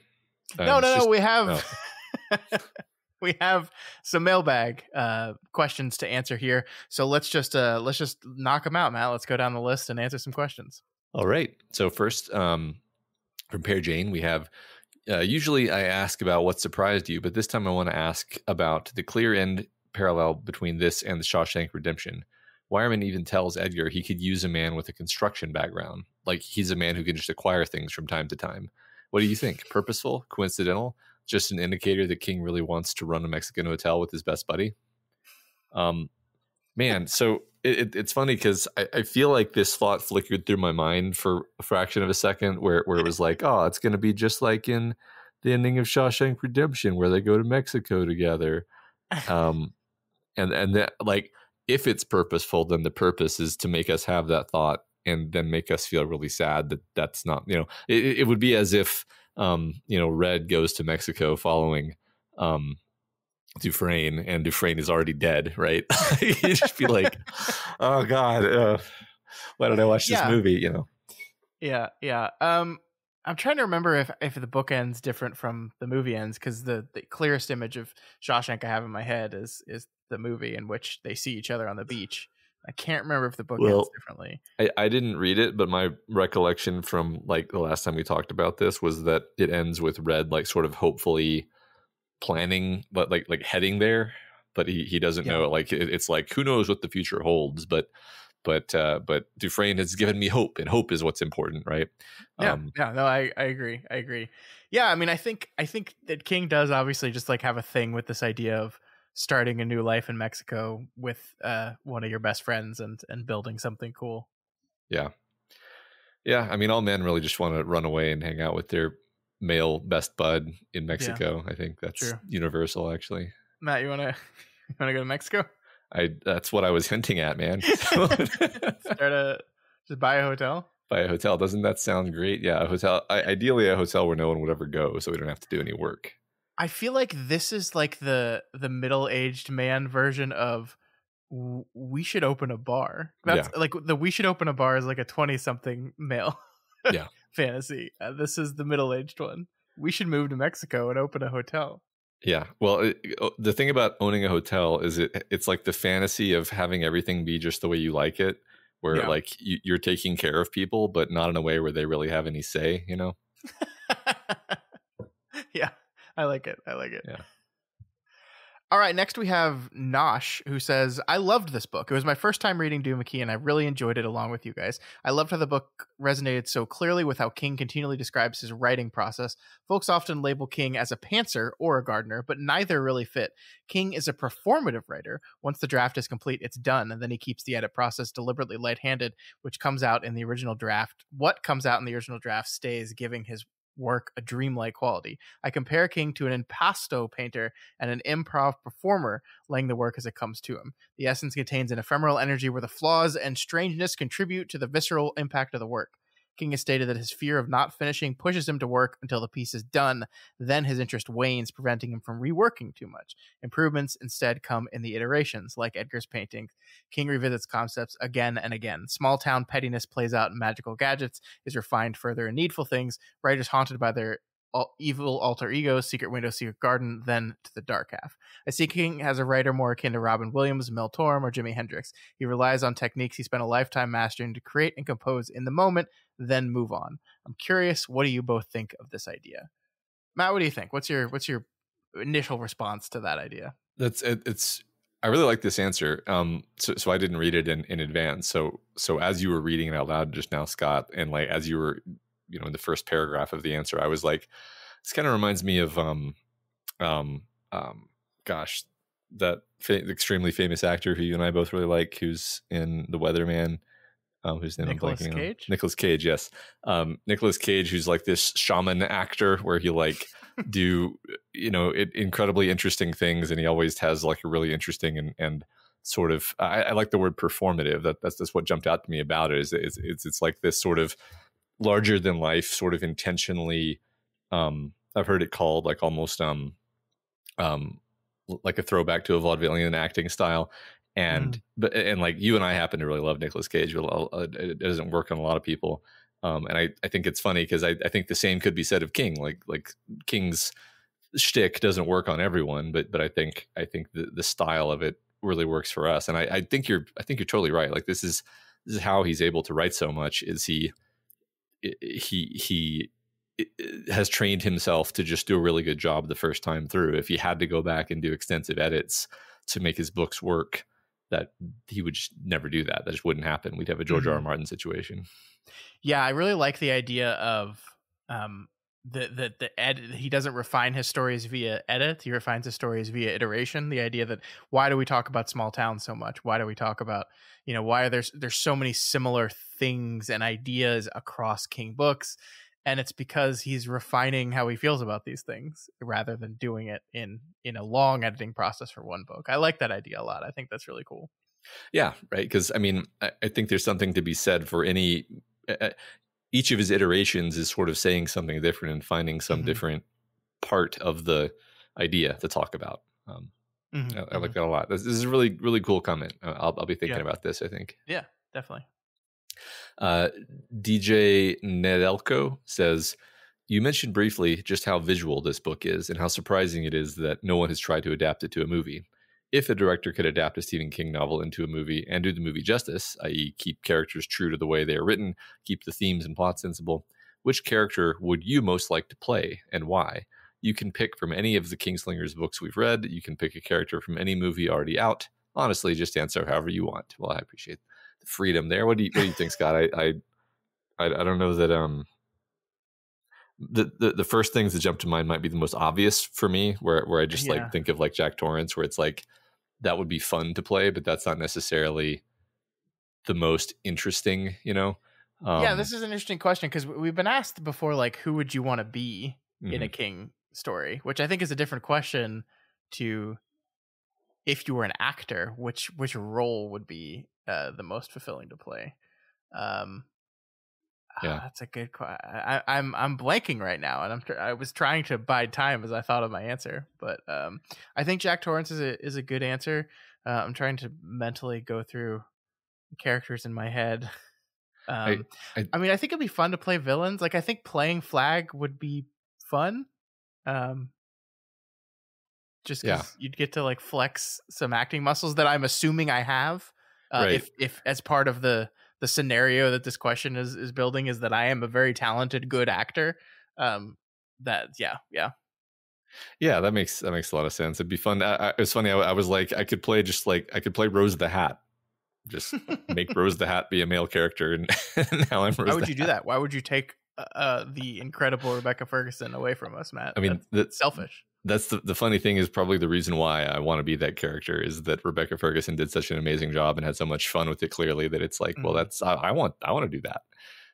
I also think playing Ben Mears might be like potentially interesting because so the reason I say that is like I feel like one could put their own spin on Ben Mears Mm-hmm. and have that be an interesting adaptation. Yeah, I don't know. I like that. I like that. Your idea there prompted a response from me, and Okay. I'm not. I guess I'm technically picking a Salem's Lot character, but I think playing Father Callahan in the Dark Tower stretch would be a lot of fun. I think he's a very, very complicated, interesting character. I don't know. Maybe it's just because I'm feeling old these days, but like my instinct was to lean more heavily towards the older characters for whatever reason. I don't know why. Like Callahan's definitely older than both of us are, but I don't know. Yeah. That just felt right to me. Sure. Like it's like Eddie. No, that's way too young. I'm too old for Eddie Dean. But yeah, you Callahan, play Callahan. Seems right. I'll play Jake. You balance it out.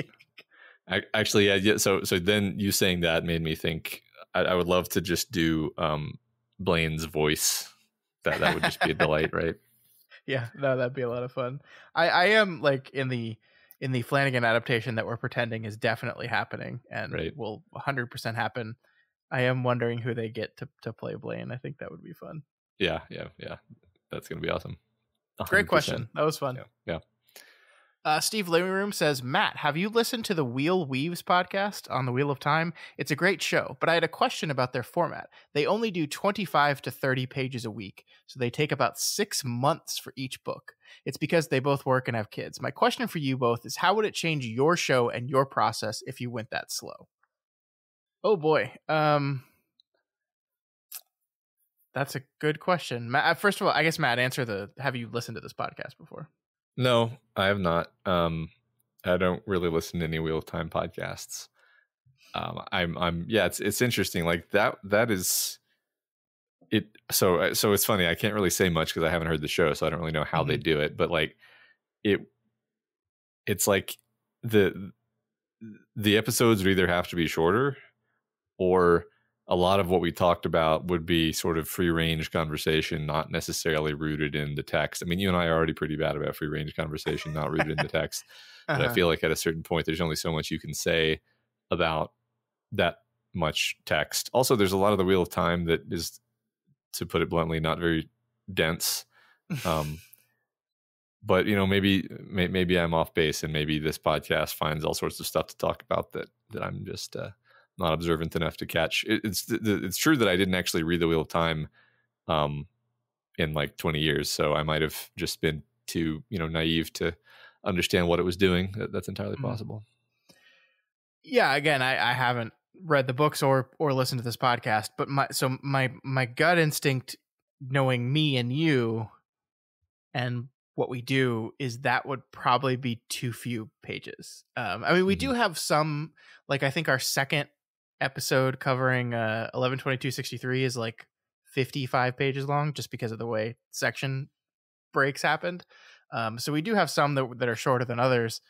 But I feel like that would be too few pages. Like my biggest worry when we do these books like this is that we do lose the forest for the trees sometimes. Like we get so, and I think you talked about this with Kim, that we get so into the moment, the things that are happening in the moment, that we forget about the larger picture and kind of drive ourselves crazy sometimes. And my worry would be if we did 25 pages, that's like half an hour of reading. Yeah, I mean, we would hopefully make just shorter episodes, but I feel like we would lose the overall picture of the book a little bit. Right. Being that close to the text and that little of a slice. Yeah, right. I mean, it's to reiterate what I probably just said a few minutes ago, like if you're missing something because you're seeing the second beat of a 3-beat and the first beat was like 3 weeks ago, but if you had been reading the book normally, then you would have definitely remembered it. Then that can be an unnecessary problem, right? But there's plenty of stuff to talk about regardless. It's not a I mean, there's like the thing I've learned is, especially with King, there's always stuff to talk about. So like if we said right now we're changing the format for 11/22/63, we're only going to do 30 pages an episode. We're going to be on this book for the rest of the year. I think with the shows, well, I guess the hope would be that we would make a shorter show. Like that's. I know I say this every time, and every time our listeners are like, no, we like the long shows, but like, I wish we made a 90-minute show or less. I really do. And it just never happens that way because there's just too much to talk about. So like my hope would be that if we did something like that, it would be a shorter show. My feeling is we would somehow find a way to fill the time no matter what. And just kind of revert back to our roughly 2 hours plus audience interaction section, no matter how many pages we're covering. Yeah. Much of our format is not so much a decision as just the way that we end up doing it, you know? Yeah. It just kind of happens. And like we can look at our scripts and be like, oh, we made a short one this week, it's gonna be great. And then the episode's longer than any of them because we just go on those digressions. And those digressions are some of my favorite parts of the show, to be honest with you. So I never want to take those out, but that's just the way it is. Yeah, I mean, I think honestly for us, it just doesn't make sense to do that short of sections. And again, neither of us have listened to the show, so we're not commenting on the quality of that idea. I just like it's specific to us and what we do. I just don't think that would work for us. Yeah. Steve also says Matt is approaching having read roughly 1/3 of Stephen King's books. Crazy how much is still out there for him to explore. Does that surprise you, Matt, that after 5 years almost, you're just about 1/3 of the way through? Just a little baby King newbie having read 1/3 of his corpus. No, I did not know that. Like you're telling me this now for the first time. I don't know how I feel about that. I mean, I feel like I have a good handle on Stephen King as a creator now. And at the same time, it makes me smile to think that there are so many more of his books that I haven't read because, you know, I'm somebody who really, really gets into an author and I read everything of their stuff. Like historically, this has been my thing. And it's cool to know that it will be genuinely difficult to read everything of Stephen King's. That just gives you something to look forward to. Yeah. No, that's awesome. I got it. I knew it, right? Like it feels like you've barely scratched the surface. While at the same time, it feels like at least by the end of this season, you will have gotten the core experience. Like, but even that's not true because like there's so many classic King books that you've seen some of the adaptations. Like you haven't read Christine. You haven't actually read Pet Sematary. Right. Like these are classic King books that you haven't actually experienced. You haven't read Tommyknockers. You have to read Tom. We got I didn't answer on Twitter yet, but we got a message from someone saying, "Are you guys gonna ever cover Tommyknockers? Because it's one of my favorites and nobody ever talks about it." And I was like, "No." Nope. But I still think it would be fun for you to read that book, like even if parts of it would be a slog for you because you get to see a different. Like, I honestly, the way we've set this up, I don't think you've read a bad book yet. Like you've read books that we liked to various degrees. Like we were mixed on parts of Desperation. I think we were mixed on parts of Salem's Lot. But like, I'm kind of picking and choosing like the best of the best of the best. So I think it's true you're getting a holistic King experience. You are not getting any of the stinkers. And I like stinker is a rough word, but you're not getting the ones that I would say, no, this one's just not good. Yeah. So, I mean, it's interesting. I'm probably saying one of those, monkey's paw statements where I'll look back on this and laugh, but like, it's hard for me to think of a Stephen King book that would be a slog. And what I mean by that is even if it's like ill-conceived and has a meandering plot, like he's just such a fun, like perspective writer. Like doesn't really matter what's happening. You're like with the character, even if what's happening makes no sense. Like we've read some of his short stories that I think you and I agree are just not very good. But even those, I wouldn't have called them a slog because at least there's an energy to them, and you get through them, and you're basically like, that wasn't very good, but you're not like mad, Yeah. So yeah, that's fair. And even like I think Tommyknockers has kind of become our whipping boy a little bit here. But I don't think that's a very good book, but I enjoyed my time with it still. I think honestly the only King book that I've ever actually been like, oh my gosh, this is tough to get through, is Sleeping Beauties. And that's the one he wrote with his son, Owen. And like, I think we've said this before, I'll say it again. I get to blame Owen for that. I don't know if that's the truth or not, but I get to say, oh, those is probably all the Owen parts that I thought were slogs. And even like by the end of that book, I like enjoyed it. I didn't love it, but I enjoyed it. So I don't know, like it is fascinating. You're absolutely right that even if you can like sitting there, you're getting the feeling that this is just not as high quality. It's not as complicated. It's not as deep. It's not as well crafted as some of his best. There's still a lot to love. Yeah, exactly. Yeah, cool. Great questions. Yeah, thanks. So Ishmael75 says, let's say Roland opens another door to any non-Dark Tower book and can pull through another character to aid him on his quest and become a gunslinger. Who would you pick and why? They say, I'd pick Mary Jackson. I think she showed some real mettle when dealing with that godforsaken town in Tack. She was tough, but didn't lose her compassion. Yeah, gosh, it's interesting because I feel like basically every other book at some point we point out a character and we're like, now that's a gunslinger. So, you know, Mary Jackson, that's a great pick. That is a great pick. We covered so many books at this point that it's genuinely not trivial for me to like mentally flip through the list. Let's do it anyway. So I guess are we talking specific King books here? It seems like it, right? Like, yeah, not any book anywhere ever, but just other King stories that don't overlap with the Dark Tower. I interpreted it as being any King book, but it doesn't actually say that. It says another door to any non-Dark Tower book. So, well, let's just say King books because we have to limit ourselves a little bit here. We're never going to come up with an answer. Yeah. That's you know, I mean, the Jack. I feel like the most obvious answer, which I'm just going to go with, despite it being obvious, is Jack. Traveling Jack Sawyer. Jack Sawyer. Yeah. Just so you folks out there know how bad my memory is, I'm literally opening our show schedule right now to remind myself of what books we've read before I answer this question. Way ahead of you, buddy. Jack Sawyer is a good answer. I'm kind of leaning towards someone from It.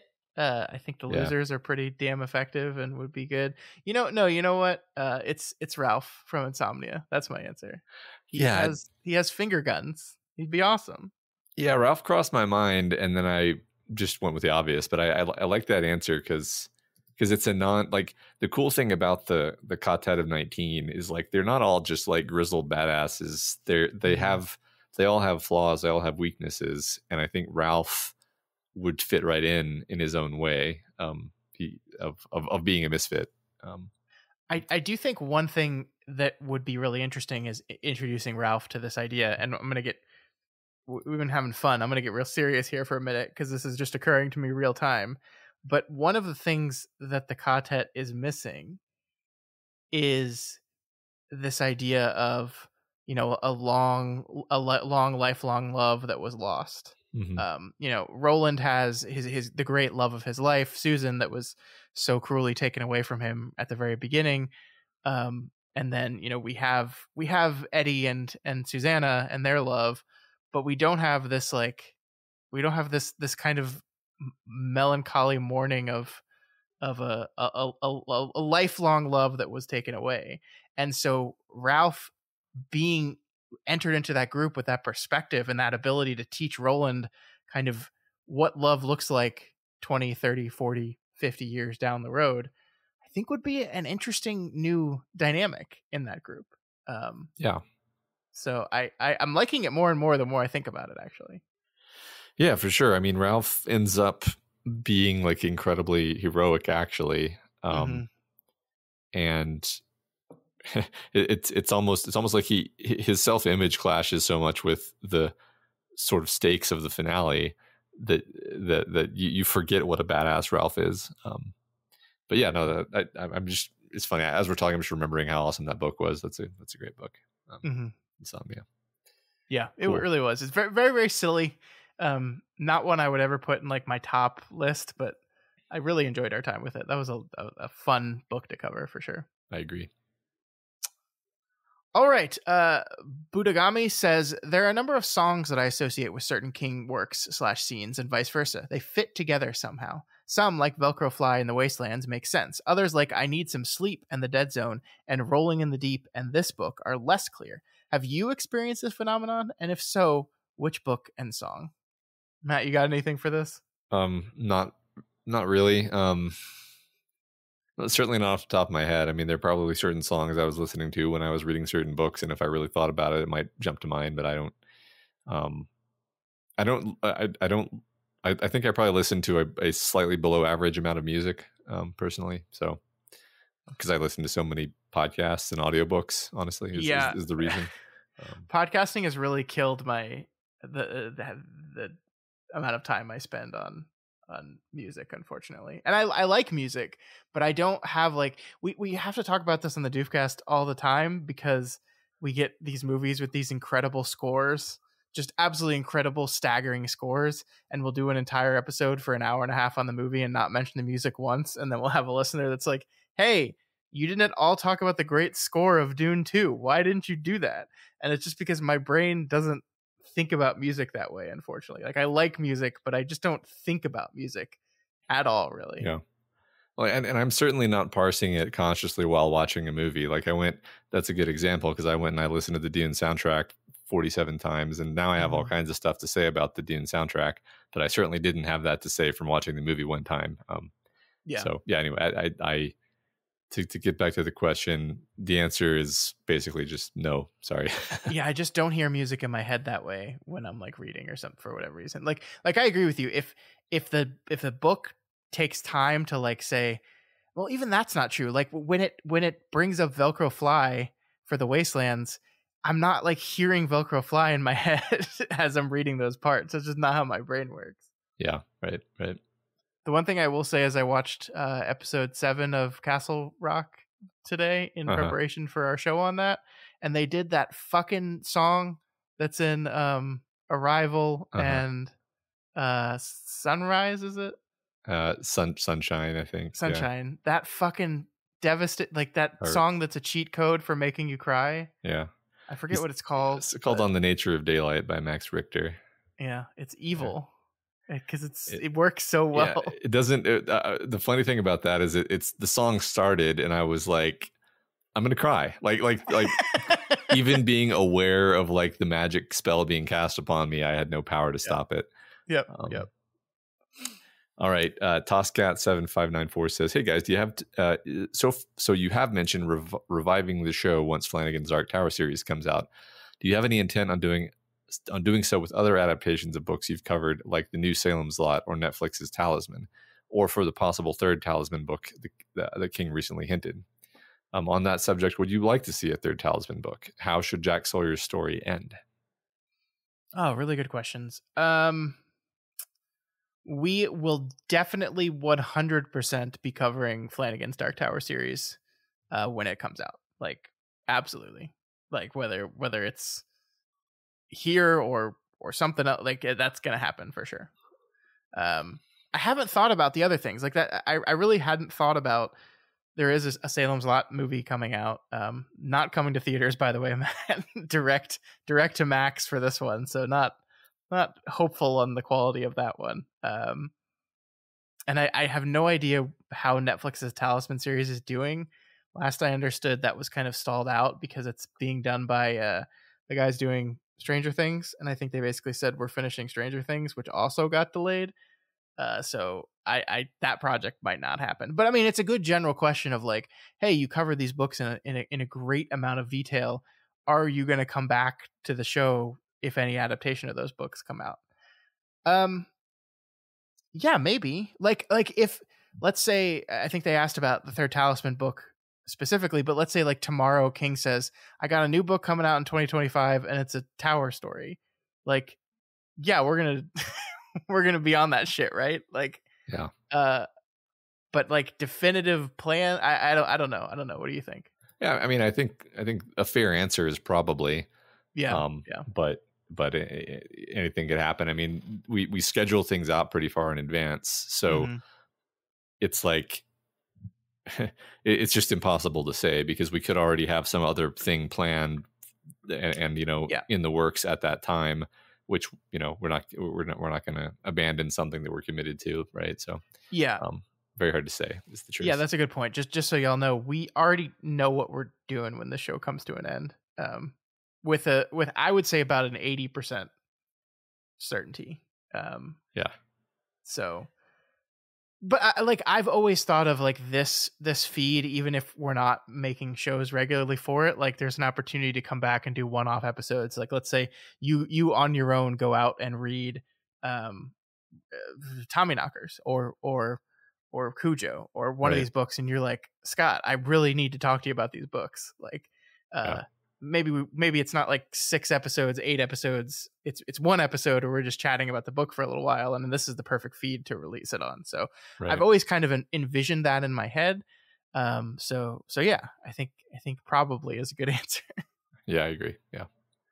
As far as the Talisman, how do you feel about this, Matt? I feel like the Talisman is a Stephen King, Peter Straub series, and I feel like even if King has a really good idea, I feel like the series should die with Mr. Straub. I feel like it's like the series of the two of them, and he's gone now. Rest in peace. And I just don't think King should carry on with it. I think it was their thing together. And honestly, like, I know they had an idea for a third book. I'm okay with the way the Black House ended. I'm okay with that as the end of Jack Sawyer's story. But I don't know. How do you feel? I mean, I basically agree with that. I felt like that was a solid ending for that character, and it's not obvious to me what else you would do with that character. Again, perhaps they have an incredible idea, and if I heard the idea, I would be like, oh yes, I definitely want to read that, but that felt like an end. And I feel like if King has some idea that he wants to write, not that he has to listen to me, but it would, like, I would say, just write it as a separate thing. Just write it as a story starring Sack Joyer, and the former cop who I like does it need to be the third Talisman book for this idea to work? Maybe it does, for all we know. I don't know. I say all of this, and yet, like, if he made a third Talisman book, I would read it. So it's like, I'm kind of, I don't know, am I a hypocrite? Yeah. I'm like, I feel like that story's done in my mind. That feels done to me. So yeah, I mean, I agree, but I also said, why are we making a sequel to The Shining? That's a terrible idea. And while I'm mixed on the book, the Flanagan adaptation kind of just made me say, oh yeah, this is why we did this story. This is why this is important. So yeah, I'll never say never. Like, I'm trying to think of like what would be a good continuation for the Jack Sawyer story that would, as you said, not be something he could just put into a different idea that would require Jack Sawyer. And I'm trying to come up with something in my head of like, the first book is about him traveling between worlds. The second book ends with him definitively stuck in Midworld, or what was it called in? I can't remember what it was called. The Territories. The Territories. Thank you. And so, like, this would have to be a Territories focused book. I still struggle on, like, okay, but what is his arc through this book? He's stuck in the Territories to heal. What is his arc? And I just, I mean, I'm not a writer, so I can't come up with that. I'll leave that to Mr. King, but right. I just don't, it doesn't feel necessary to me. Yeah, we'll see. Kevin Sting says, there's one narrative choice in It that has always baffled me. Kevin says they just finished It and our series on it, and so they had a question specifically to that.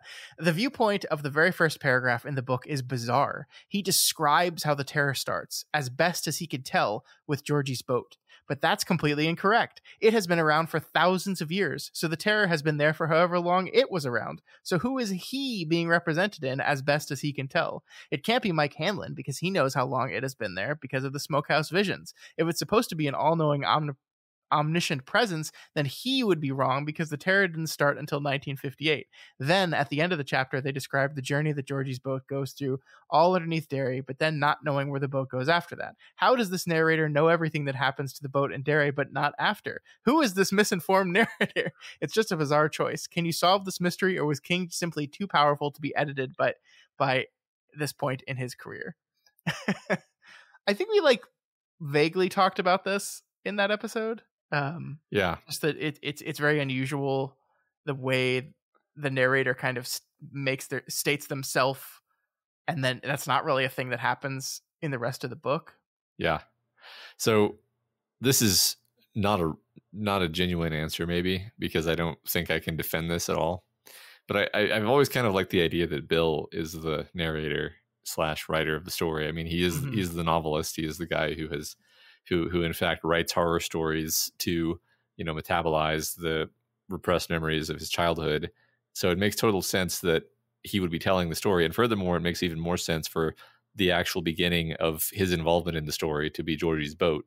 I mean, that's the beginning of Bill's involvement. That's the beginning of Bill's story. And Bill is, if there's anybody who is, the central protagonist of it is Bill. Yeah. So, unless this is just a sort of mistake, then the answer kind of has to be Bill, I think. I like that. I do agree with you that the terror starts with Georgie's boat is a reflection of who our protagonist is, and this is the start of the story. It's not the start of it.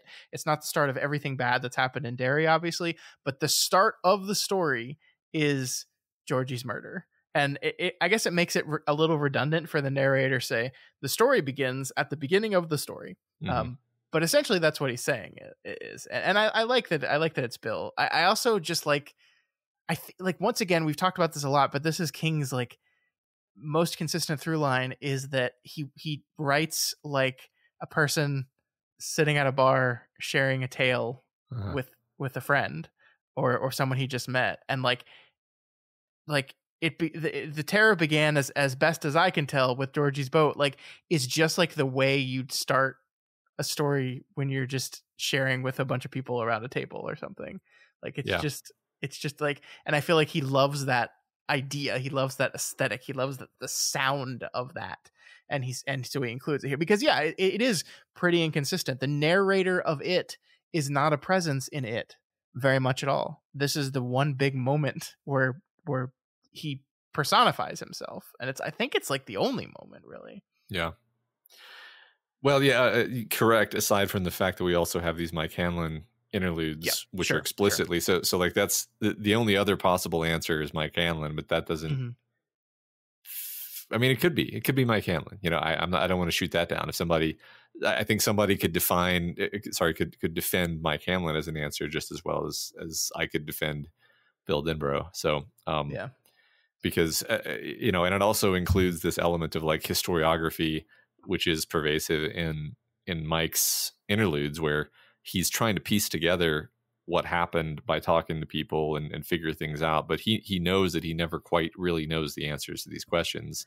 Yeah. So it would feel right for him to say like, well, as best as I can tell, I don't actually know who Pennywise's first victim was in the 50s, but as best I can tell, it was Georgie.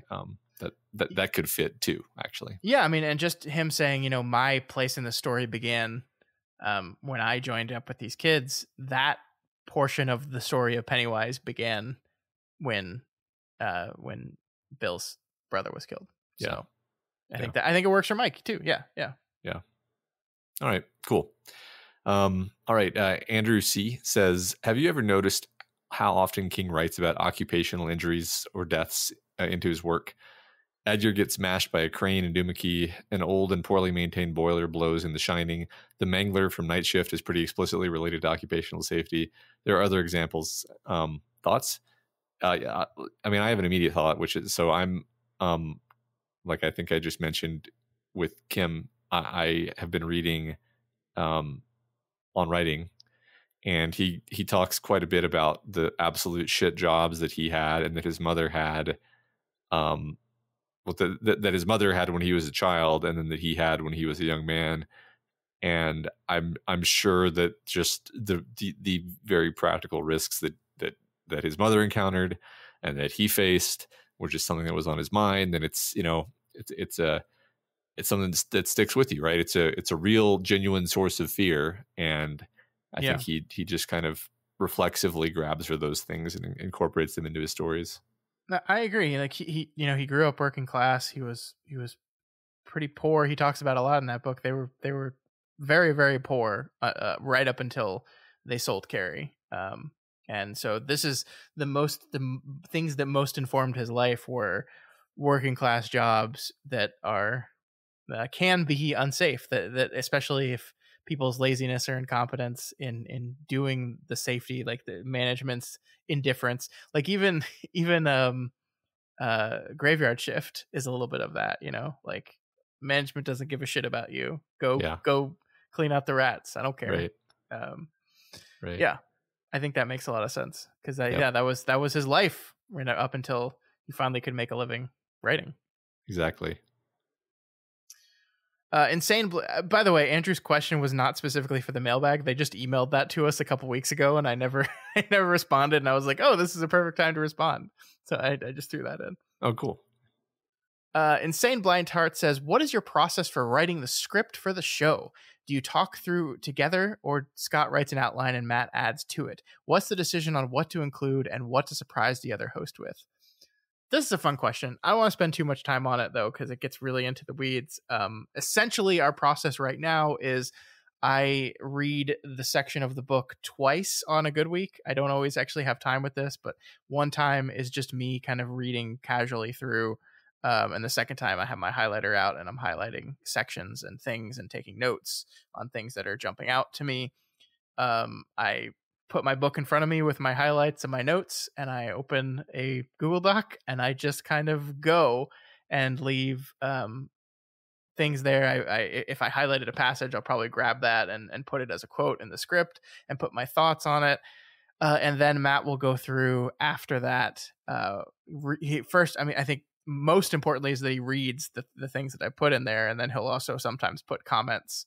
But a lot of the times, especially lately, like outside of the plot summary and the actual like blocks of text that I want to read out loud, I kind of just ask open-ended questions to Matt in the script and like don't really reveal my thought on the open-ended question I'm asking in the script itself.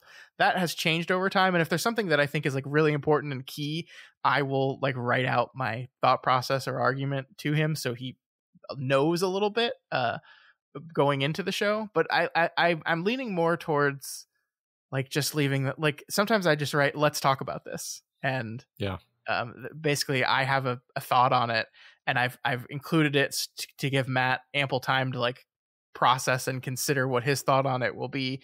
But I don't want us to necessarily share those thoughts until we're live on the show. Yep. And for my part, everything you just said is correct. Sometimes I'll write a very detailed answer to whatever, prompt you've given me, or I'll have some specific thoughts that I wanted to make sure that we talked about, and I'll write those and then either read them or paraphrase them when we get to that point. But sometimes I just give myself a sentence of like, here's the gist of the answer, and then I trust that when I throw my future self that softball that I will be able to expand upon that, and then we'll end up having a back and forth where the back and forth itself is then not at all scripted. It's just it ranges away from the script, and then we've gotten good at detecting when the tangent has puttered out, and then you being sort of the driver, you return to the script, and then we move forward. I'm increasingly convinced that we could probably do the show without the script at this point. Like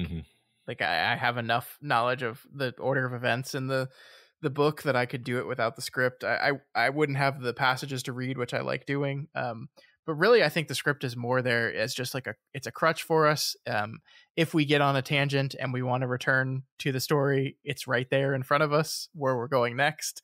So we don't have to think about it. We don't have to pause awkwardly. I do very little editing these days on the show because I just don't have a lot of time. So being able to just smoothly move from one thing to another with the crutch of the script in front of us is nice. But yeah, I very rarely like verbatim read the things that I actually wrote. I'll usually like change it up and paraphrase it and just like read it as we're going. I'm like, oh yeah, this is the part where I'm going to talk about this, and then I'll just go off on it. So yeah, I think that wasn't true when we first started, but I think that's coming increasingly more true.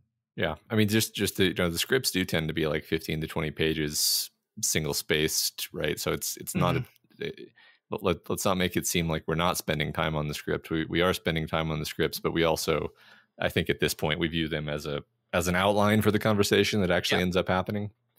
And it's just like, it's almost like studying for me too. Like the act of writing everything down, organizing my thoughts, deciding what things I want to specifically talk about and what things we can gloss over, like, is just part of boning up on this week's reading for me. So like, yeah, right. Even if we like weren't even going to use that document, just like the act of doing it is beneficial to me.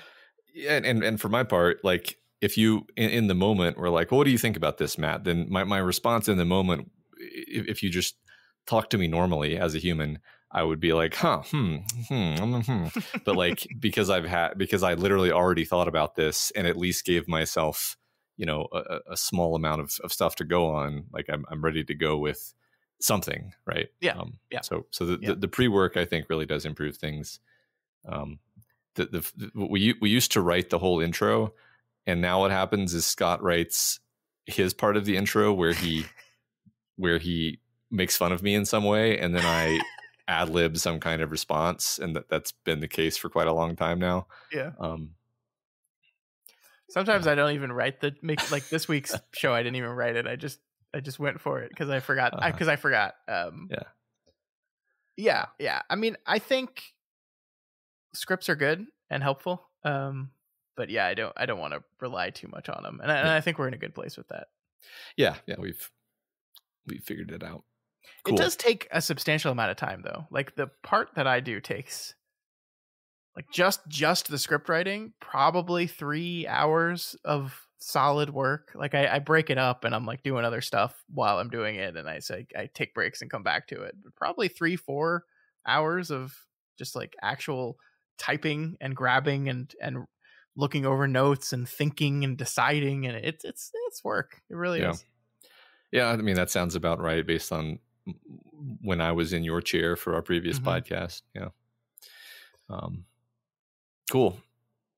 And then we always just desperately try to think of a discussion question right as we sit down to record, because we leave that thing to last. Anyway. So every time I'll finish a script and be like, all right, just the discussion question. And then I'll just like, all right, I'm just going to think about what the discussion question is over the course of the next couple days.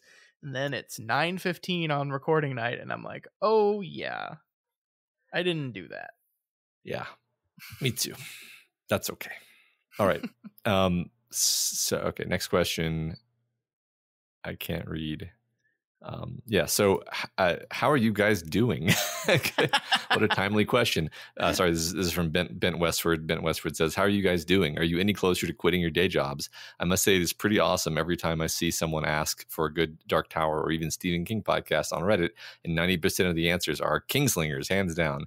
You guys rock, and many of us here will simply not accept you not carrying on for a season 4. There's a lot more slinging of King to be done. Well, thank you so much. How you doing? Very kind. How you doing? How am I doing? I'm doing pretty good. Yeah, I'm enjoying slinging King for sure. Not really close to quitting my day job. Scott, are you any closer to quitting your day job?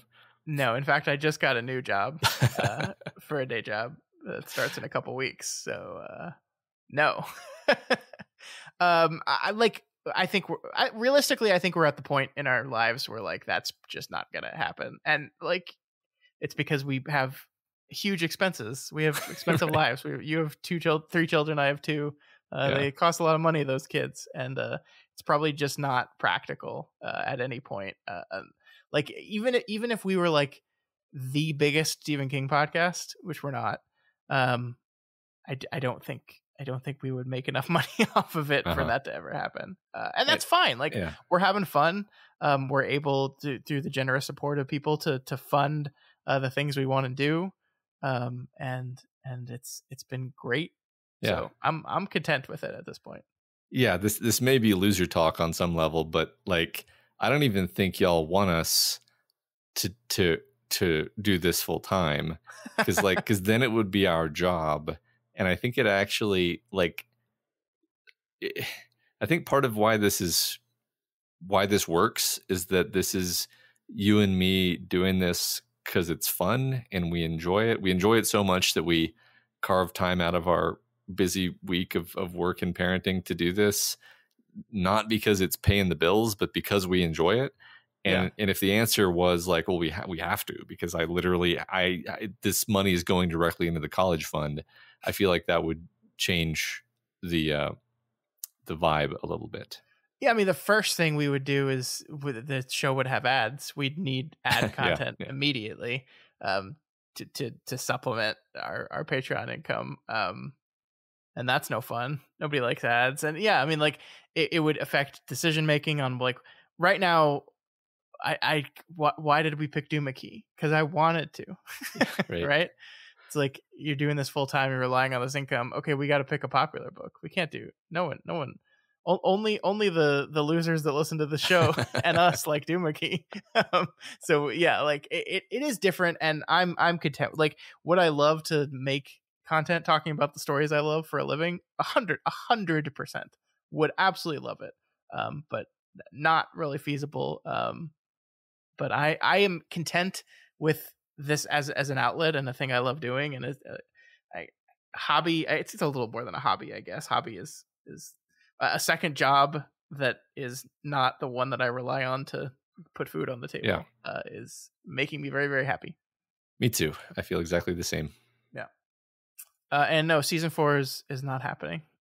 Yeah. But yeah, I do like the people listening to the show that really like Stephen King and want us to talk about more Stephen King.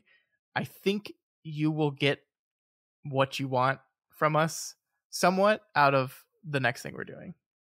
Yeah, that's I was just going to say, like, it's not like we're saying we're quitting podcasting. We just, I don't, just like I said, I don't think you really want us to do this full time. I don't think you really want us to do this exact format forever.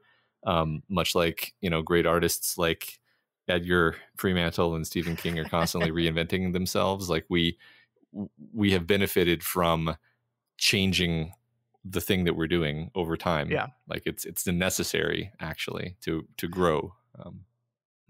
So yeah, I agree. I mean, by the time we're wrapping this season up, we will have almost been running for 5 years solid. That's a long time. And that feels like a good time to say, hey, we've done what we wanted to. I mean, obviously, like when we first envisioned this show, we were just going to talk about the Dark Tower, right? And we've been done with that for 4 years almost. So, like, I'm glad. Like, we were having so much fun, so we extended it. But it just does feel like if we make the decision that's just like, okay, we're just going to keep going until we're out of King books. Like, I just think that's the wrong decision for us. Yeah. I think it would not be as fun for us or for y'all to do that. So yeah, we will keep it moving, keep it changing. Yeah, but we're doing great. I love this. I love this job. This side job. Yeah, me too. Love it. All right. And I somehow managed to delete the last question. There you go. Wait, and what I did is I moved it into the footer somehow. Wow, that's incredible. Amazing. Yeah. It is from E-Man, who says, guys, I am very excited for 11/22/63. It is my all-time favorite King book that does not have Dark Tower in the title. It ranks higher than both it and The Stand for me. It's a wonderful piece of soft sci-fi and historical fiction. So, Scott, where does this rank on your King tier list? Matt, since you haven't read it yet, can you tell us some of your favorite works of historical fiction? Pretty high. I don't want to completely spoil our conversation next week, but no, this one's up there. I think this is King's modern masterpiece. And I'm very, very excited to talk about it. Awesome. Historical fiction is not really a genre that I have explored a ton. I think my answer has to be when I was in high school. I was super into James Clavell's. I forget what it's called exactly. Is it like the Asian Cycle or something like this? Something very generic. But it's Shogun would be the first or the most well known. And then he wrote this saga of this family in Hong Kong, which I was super into. And I don't even know what book of that I would pick. I mean, Shogun I guess is a fine pick, but really anything from that series was I was very into that. And that's probably my deepest foray into historical fiction personally. So. Well, I mean, and with an answer like that, I am absolutely convinced that you have definitely started watching the Shogun series that's on right now, right? Just like I've started watching the Three Body Problem, which is on right now, which the answer is no. I've not started either of these things. I have been busy, but I do intend to watch both of those. Actually, I intend to watch both of those shows. Shogun is the best show I've seen this year. Okay. And it's not particularly close. It is it is one of those like it's one of those things that you're watching this thing and you're like, oh, I'm watching one of the best television shows of all time, and I'm realizing it in real time as I'm watching it, and it's like it's exciting because like as much as I love TV and there's been a lot of good TV over the last few years, that is a rare feeling, right? That doesn't happen every day. Like I can only think of a handful of times where I was just like watching something, but like, oh yeah, this is all time great television, and Shogun has reached that point for me. So it's oh my gosh, awesome. It's so good. You need to fucking watch it, man. Yeah. Well, I love the story. I do. I think it's a brilliant story. And I will watch it. I will. Yeah, and I obviously I can't talk about the adaptation and how well they are adapting it. But it's working for me. So awesome. So that's it for our mailbag. I did as we prepare to wrap up the show, Matt. Just want to get we're starting 11/22/63 next week. I know this is one that you don't know a lot about, but I think you do know the general premise as it's kind of in the title what the premise is. So what knowledge do you have about 11/22/63? What is this book about in your mind before you pick it up and start reading? Yeah, so I can easily tell you everything that I know about it, which is the premise is somebody somehow gains some limited ability to travel through time and wants to use this to avert the Kennedy assassination, and that it's hard to avert the Kennedy assassination. We've all tried and none of us have succeeded yet. That's 100% of the information I know about this book. That's great. Love it. I love it. So we will begin that journey next week, and we'll find out how much of that is 100% accurate and how much of that isn't. All right. It's gonna be this book, Matt. This book. We're gonna talk about this more next week, but this is as much as I love the Dark Tower, and I think the Dark Tower is unique and wonderful. Even the last three books, I think, are wonderful. Like this is almost like Stephen King survived his crash to write this book, okay. Which is a very bold statement to make. But it's one of those things where like if anyone out there was reading King in the early 2000s, the late 2000s, and then moving into the 2010s, and like thinking to themselves, oh, I think this guy's lost a step a little bit. This book comes out and you're just like, nope, never mind. He still got it. He's still just as good as he always was, possibly better. That's great. It's very, very exciting. That makes me very excited. Yes. Awesome. Yeah. So that begins next week, 11/22/63. It's a big old book. We're going to be on this one for quite a while. I think we will finish this one in July. I think our last episode is slated to come out on July 4th. Happy birthday, America. So it's going to be a little while. We actually will have to take a break in the middle of the series to go to Bangor, Matt, and do that. So we're gonna live in Dallas, Texas for a little bit. Yeah. Hey, wait, that's where I'm from. That is where you're from, and the eclipse is coming to you, by the way. I know. Did you know that? Guess what the weather on Monday is? It's cloudy and rainy. Well, shit. That's not good. Bullshit. Okay. Well, I'm so angry about it. I don't like that. Anyway. All right. Remember, you can reach us via email at kingslingerspod@gmail.com or over on Twitter at kingslingerspod. And of course, you can always head over and check out what's going on the subreddit at reddit.com/r/doofmedia. Yeah. Oh, I forgot to say, next week's episode on 11/22/63, we are reading the prologue all the way through chapter 4 of the book. Awesome. So that's what we're doing. And so you need to subscribe because we're going to be on this book for a while. You don't want to miss it. It's a great book. I actually we don't have a discussion question this week. We're not going to read anything on the show, but if this is going to be the first time you're experiencing this book, reach out to me and let me know. Cause I just want to know, like, numbers wise, how many of our listeners are reading this book for the first time. That's fun. That's going to excite me. So just, reach out and let us know. Yeah, that's a fun idea. And if you like any of our shows and you want to support us, then please consider donating on our Patreon at patreon.com/doofmedia, where you'll get access to the ability to hear me and Scott cry. Yeah. Oh my gosh. Castle Talk is coming next week, I guess, right? We're going to record that. Yeah. Soon. Yeah. Oh boy. It's not going to be good, Matt. It's not going to be good. No. I mean, it is going to be good. It's the greatest episode of television. Yeah. I've been too hyperbolic this episode, but it's a very good one of the best episodes of television. Yes, right. It was like you said. The episode started and I was like, oh, this is the one Scott was telling me about. Yeah. So if you want to hear more about that, that'll be out next Wednesday. We'll be talking about episodes 7 and 8 of season 1 of Castle Rock. Yep. All right, folks. That is going to do it for us this week.